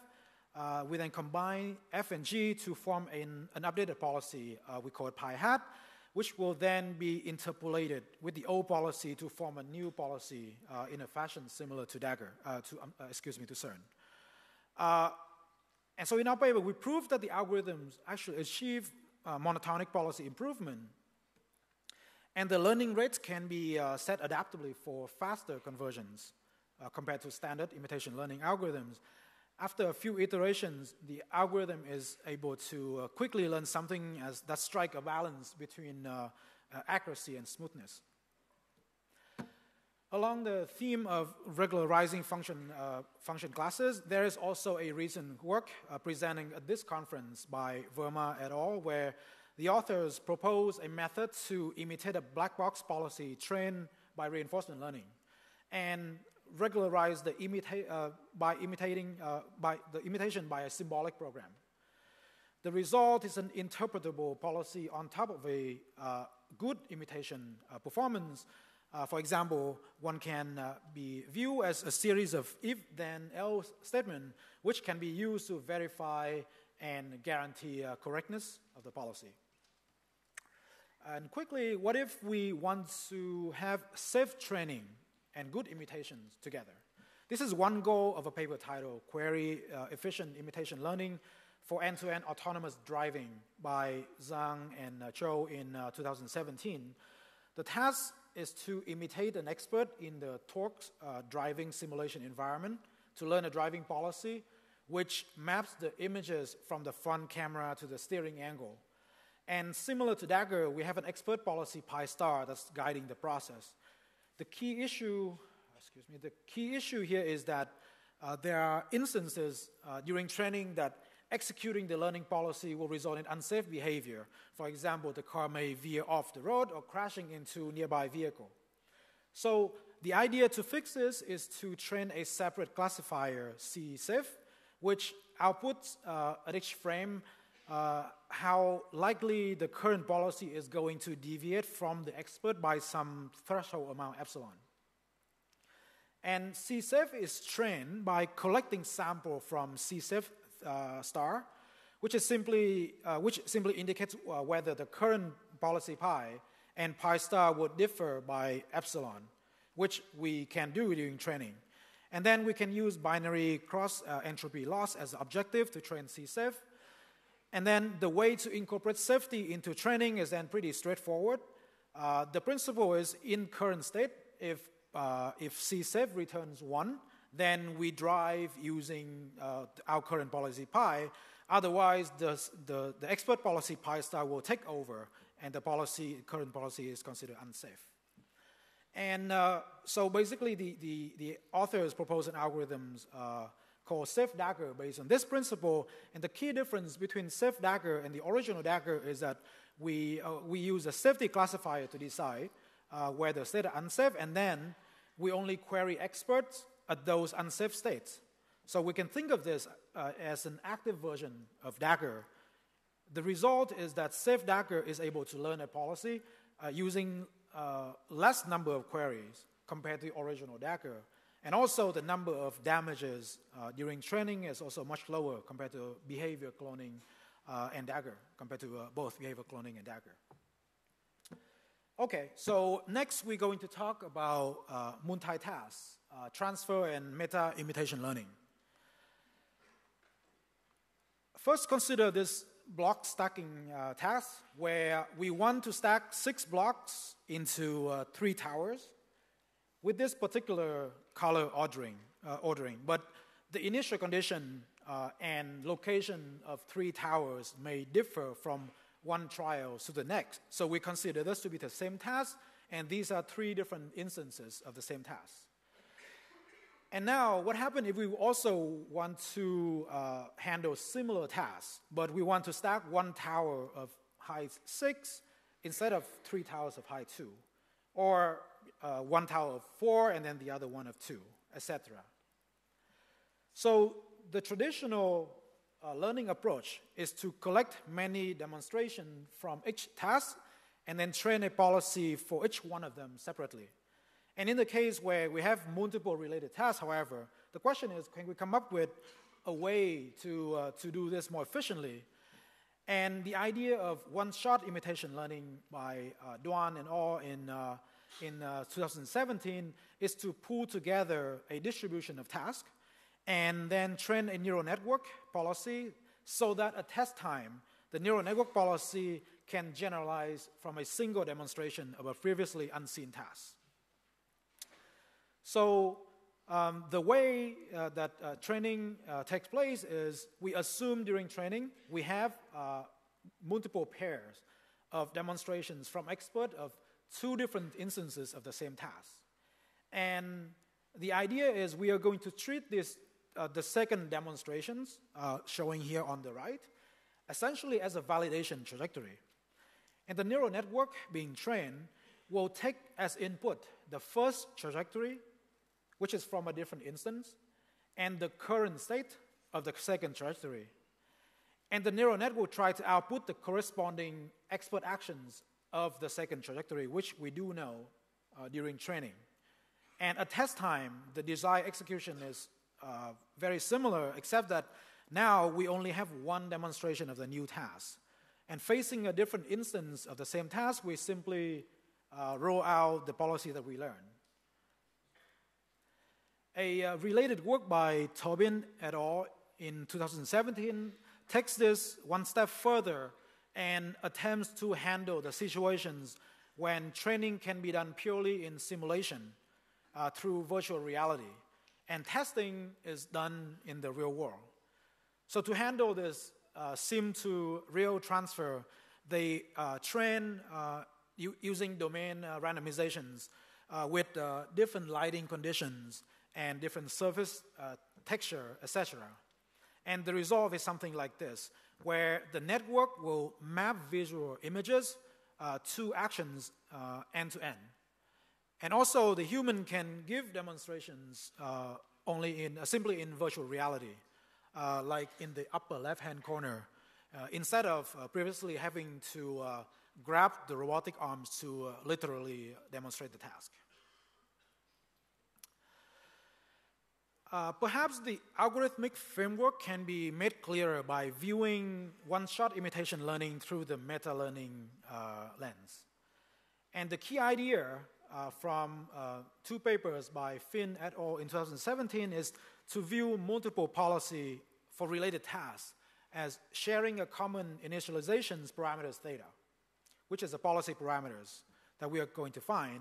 And the goal is to find theta so that when we find a new task I, given a limited number of demonstrations for task I, a task-specific policy now parameterized by theta I can be quickly obtained from theta by a few, or ideally 1 gradient step on a task-specific loss, Li.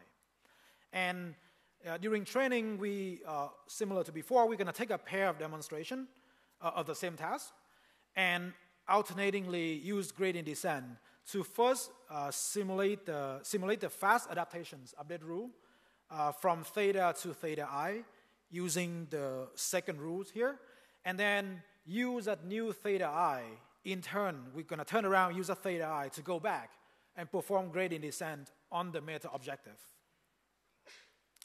There's also a recent extension of this meta-learning approach to the setting where instead of having human teleoperating the robots to give demonstrations, The authors proposed to do one-shot imitation learning in the transfer context, where the human give demonstration in natural state, and the robot has to learn the task via mapping the video of human performing the task to the right joint action. So this is a group of papers that handle one-shot imitation learning in various different settings. And before moving on, I want to touch on a paper from NIPS 2017 from Amin et al. In the inverse reinforcement learning setting. And so in this case, say we have an unknown reward function theta star, and we talked about before in the first half of the tutorial, uncovering theta star from single task inverse reinforcement learning is not a well-posed problem, right? But the setting addressed in this paper is a little bit different in that what if we have multiple tasks corresponding to multiple environments which may have different dynamics? As the motivation is, this common parameters, theta star may represent something about the latent human preference in terms of how humans want to communicate to the robot. So then the goal for us is to learn theta star from demonstration from as few tasks as possible and generalize to a new one. And the authors consider two different settings where the authors consider two different settings where the agent can choose to learn the task actively, which is the easiest setting, or the more difficult setting is the nature can reveal the task adversarially. So this is the problem that the paper discussed. So next, I'm just going to discuss another imitation learning settings where we may have multiple agents interacting in the environment, or the behavior may exhibit multiple different modalities that doesn't quite fit into the traditional imitation learning setting. Let's first consider imitation learning problem here where we have multiple agents coordinating to achieve a common goal. Let me see if the video would play. Oh, it does. An example is a predator-prey game with 4 predators trying to corner a common prey. And perhaps a more interesting example here we're going to focus on is learning multiple policies from tracking data of real-life professional football. So the data here is from the Premier League in England. We have the red team attacking from left to right.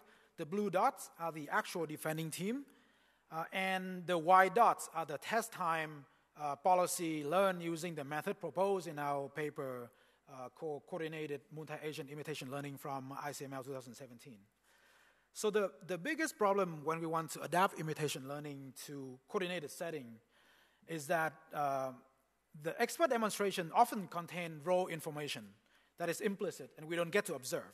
For example, the notions, take the example of football, the notion of defensive midfielder, in a way, if you think about it, is a poorly defined notion, right? And also, coordinating agent may switch or swap role during the same trajectory.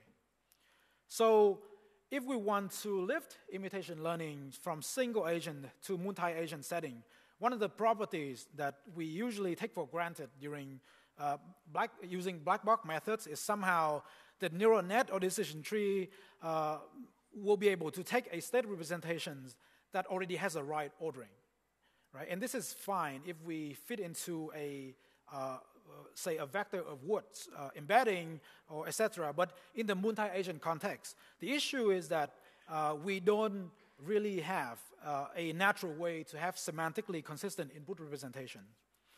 For example, the feature vector of agent acting in row 1, for example, should come into the first slot, and the second row should correspond to the second slot, etc. And this is the kind of ideal scenario that we want.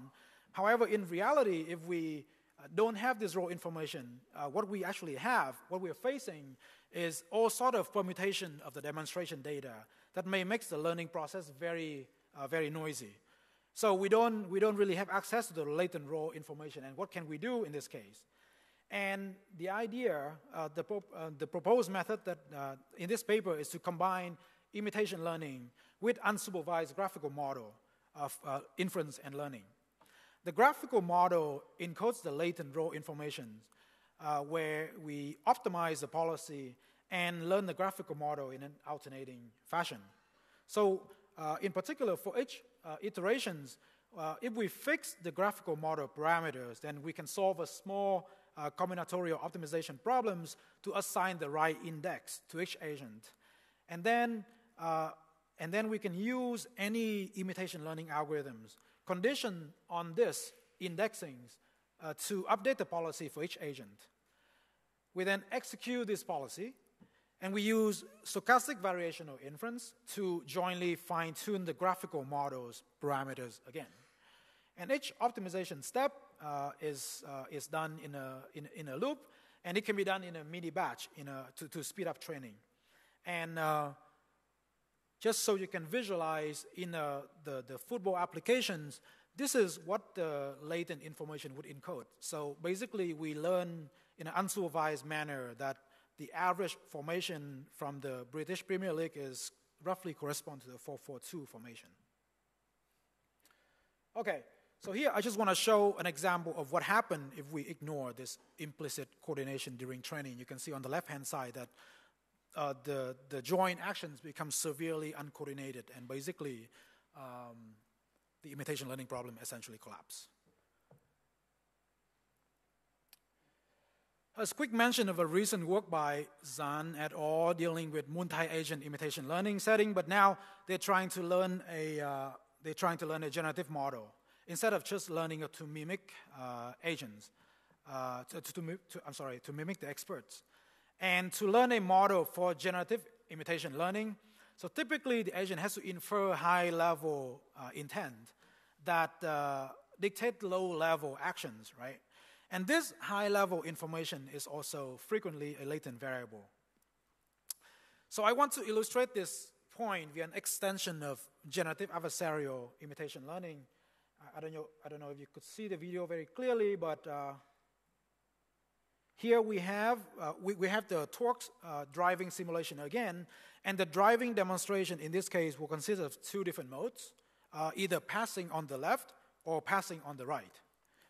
And we can view this decision of passing on left versus right as a latent variable, z, that once conditioned on this variable being 0 or 1, the resulting behavior of the same policy will kind of branch out differently. So one reason that original Gale approach doesn't work too well in this type of problem is that vanilla generative adversarial networks tend to have trouble telling apart different modality from the data. And so instead, the suggested method here is to augment the original Gale objective with additional regularization by trying to essentially maximize the mutual information between the latent variable z on one hand and the state action pair that is generated by the policy on the other hand. And this mutual information quantity, even though is intractable, it can be approximated by some variational lower bound. And so the GAN training objective is additionally replaced by Wasserstein-GAN to remedy the mode collapsing problem that I referred a minute ago. Another improvement from original Gale is that the policy now can take high-dimensional visual input data.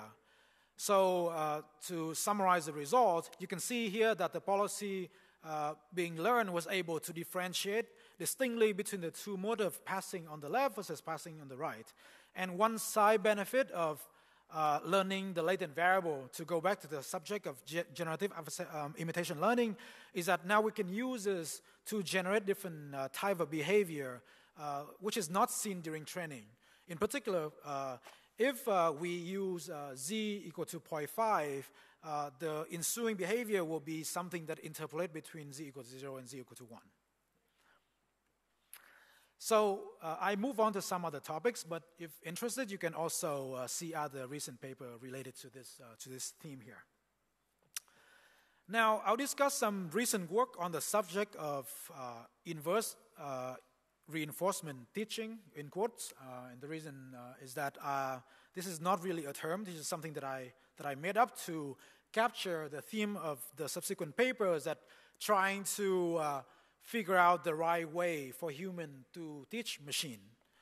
or to communicate the reward function to the machine, which is related to the inverse reinforcement learning problem that we talked about in the first half. Okay, so we already talked about how learning a reward function from human demonstration is a useful way to learn behavior instead of manually specifying the reward function, right? Now, the question of interest here is, how should human demonstrate the task? And usually in inverse reinforcement learning, as we touched on before, the assumption is the expert demonstration should correspond to an optimal policy or a near optimal policy. And the robot, as a passive observer, would learn the implied reward function from this human's optimal trajectories. However, one subtle problem that may arise is that by efficiently demonstrating the task, human actually may ignore useful teaching behavior. So, for instance, think of this example of the cooking robot.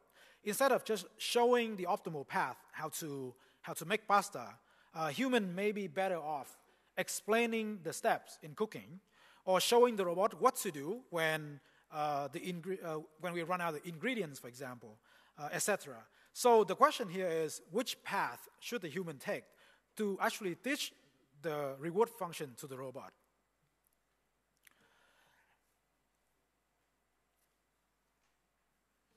And from this starting point, the authors of this paper, Cooperative Inverse Reinforcement Learning, formulate the problem as a two players game where the human and robot may take turn demonstrating the task and estimating the reward function. And it's an asymmetric game in the sense that the human has access to the true human reward function, but the robot only knows a prior distributions over the human rewards. And actually, this is the key to make the learning problem is tractable than a general Markov game. And under the assumption, in this particular paper, under the assumption of linear reward function, the authors show that when demonstrating the behavior to the robot, humans actually should take into account the robot's posterior inference of the reward into showing the demonstrations. And under certain settings, the interesting conclusion is that this amounts to a different optimization objective than simply maximizing the human rewards. I just quickly note here that an extension of this work is also presented this year here as ICML. A related paper from Hoang et al. In NIP 16 also take a Bayesian perspective to learning and teaching and arrive at a similar message, which is that an expert who is motivated to teach will or should take into account the learner's inference about what's optimal, which is called demonstrations or doing here. And so in this work, one interesting aspect of extra aspect of this work compared to the previous one is that the authors conduct experiment using humans to confirm this hypothesis, where depending on whether the instruction is to do the task or to show someone how to do the task, will result in different setup behavior, as you can see in two different setup trajectories here. Okay, so up until this point, the feedback that we assume from the expert usually takes the form of optimal or near optimal actions. And as we try to teach machines to do useful things, there are other type of feedback that makes sense for human expert. And we're gonna, in this last topic, we're gonna focus on a few alternatives of expert feedback. So starting with a paper that we are going to present in this conference in a few days, the central question that we study here is that how can we most efficiently make use of expert feedback? And the starting observation is that very often humans give feedback with a natural hierarchical structure assumed. For instance, if someone asks you how to navigate to the restroom, most likely you'll give instruction based on certain signposts, like going to the end of the hall, make a left until the corridor and make another left, etc. And this is pretty much in contrast with a typical flat reinforcement learning or imitation learning setting, where planning is supposed to happen step by step. So to illustrate this point further, consider this navigation scenario where the agent represented by a white dot in the bottom left corner has to find its way to the yellow block. and say the agent is making its way and stumble around and then get stuck in one of the room, then flat imitation learning algorithm will require that the expert provide corrections for individual mistakes along the way, and so the effort required from the expert would essentially be proportional to the task horizon, right? And the question here is, can we do better than this? And given a hierarchical structure, we indeed can do better. In this case, we would want to have a high-level policy that decide which macro actions that we're going to take. For example, a macro actions in this case would correspond to go to one of the exit door given the room that you're in. And in this paper, we propose a type of expert feedback that essentially requires much less effort from the teacher. For instance, after the agents pick some macro actions, the low-level policy would execute the low-level actions, and when upon completions, we only ask a teacher to verify whether the macro action has been completed successfully or not. Basically, an up vote or a down vote. So the idea is to ask for feedback that is much weaker than providing the full low-level details. And the key insight here is that verifying in this manner is actually much cheaper than labeling the micro actions. And the second key insight of our algorithm is that the experts should mostly provide high-level feedback and only zoom into low-level when necessary. And intuitively, when the agent has picked a good subtask, but not being able to complete it, that's the only instance where the expert or the expert should really micromanage in this case.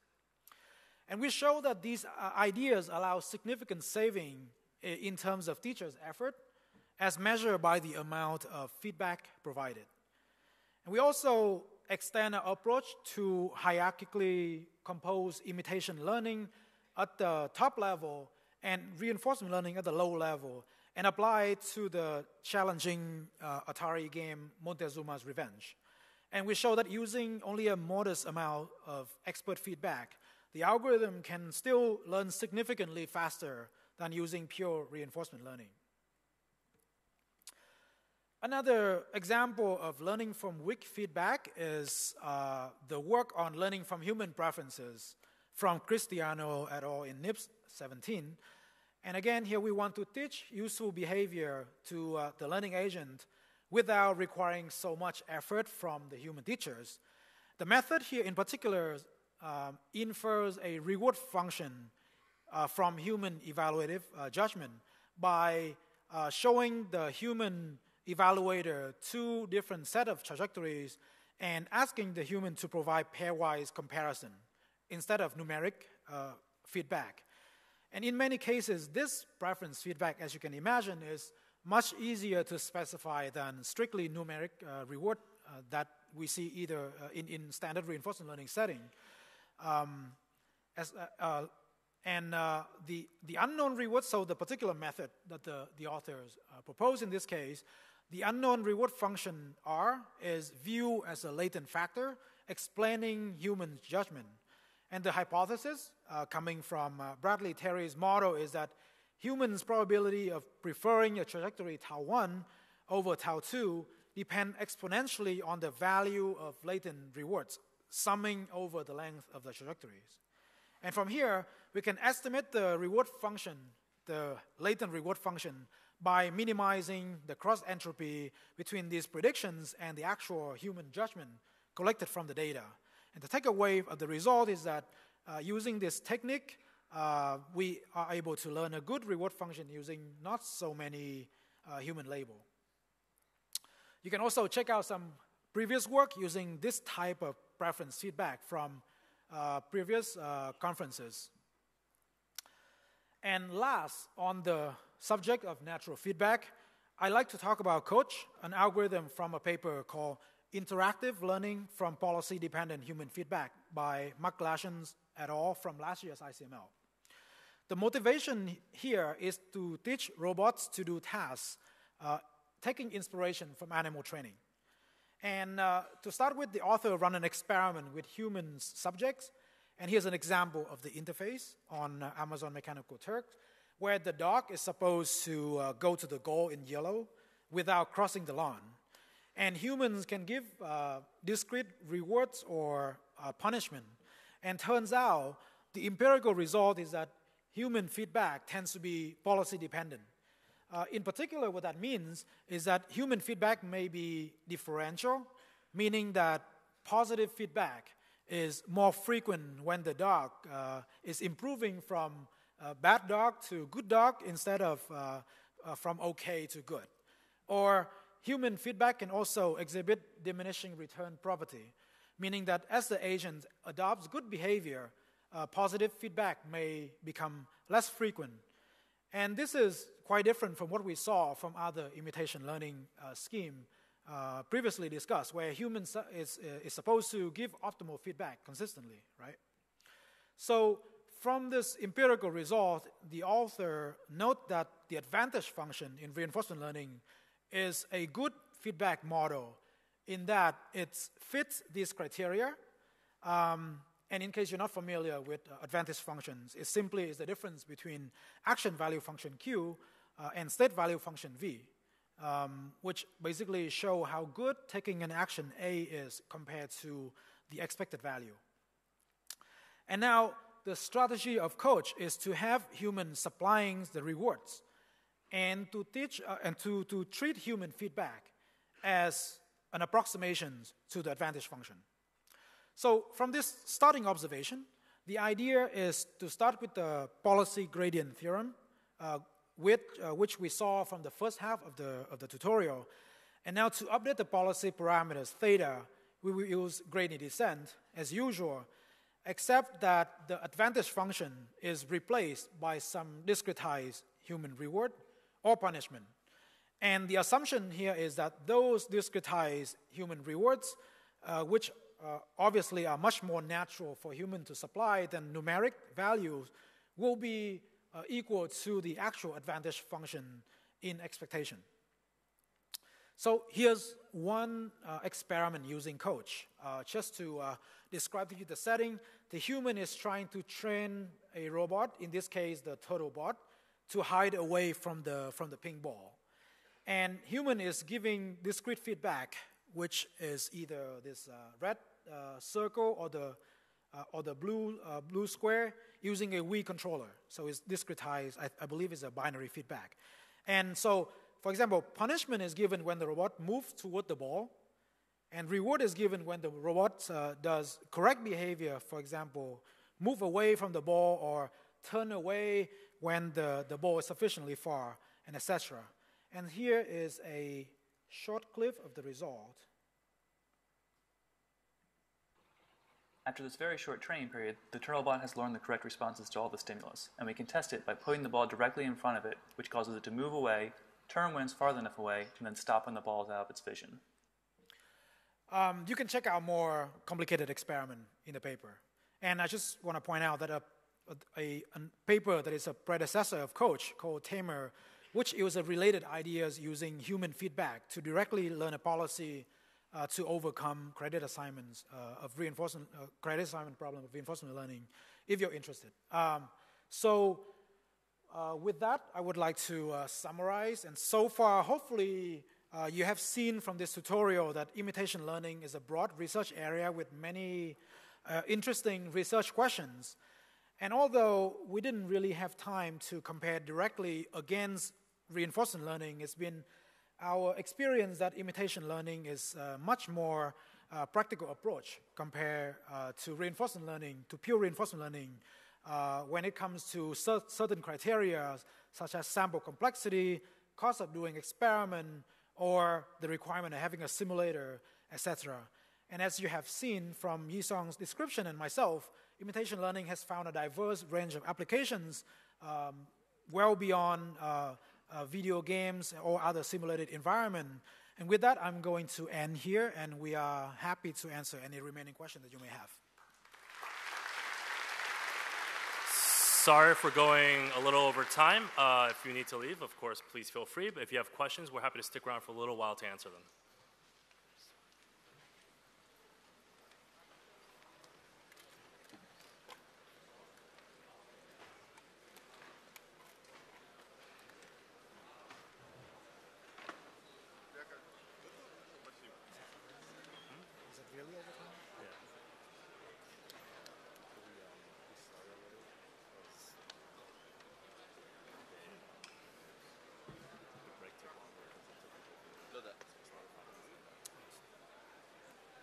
exactly 1 hour. I was through up because we paused this, so I had no idea.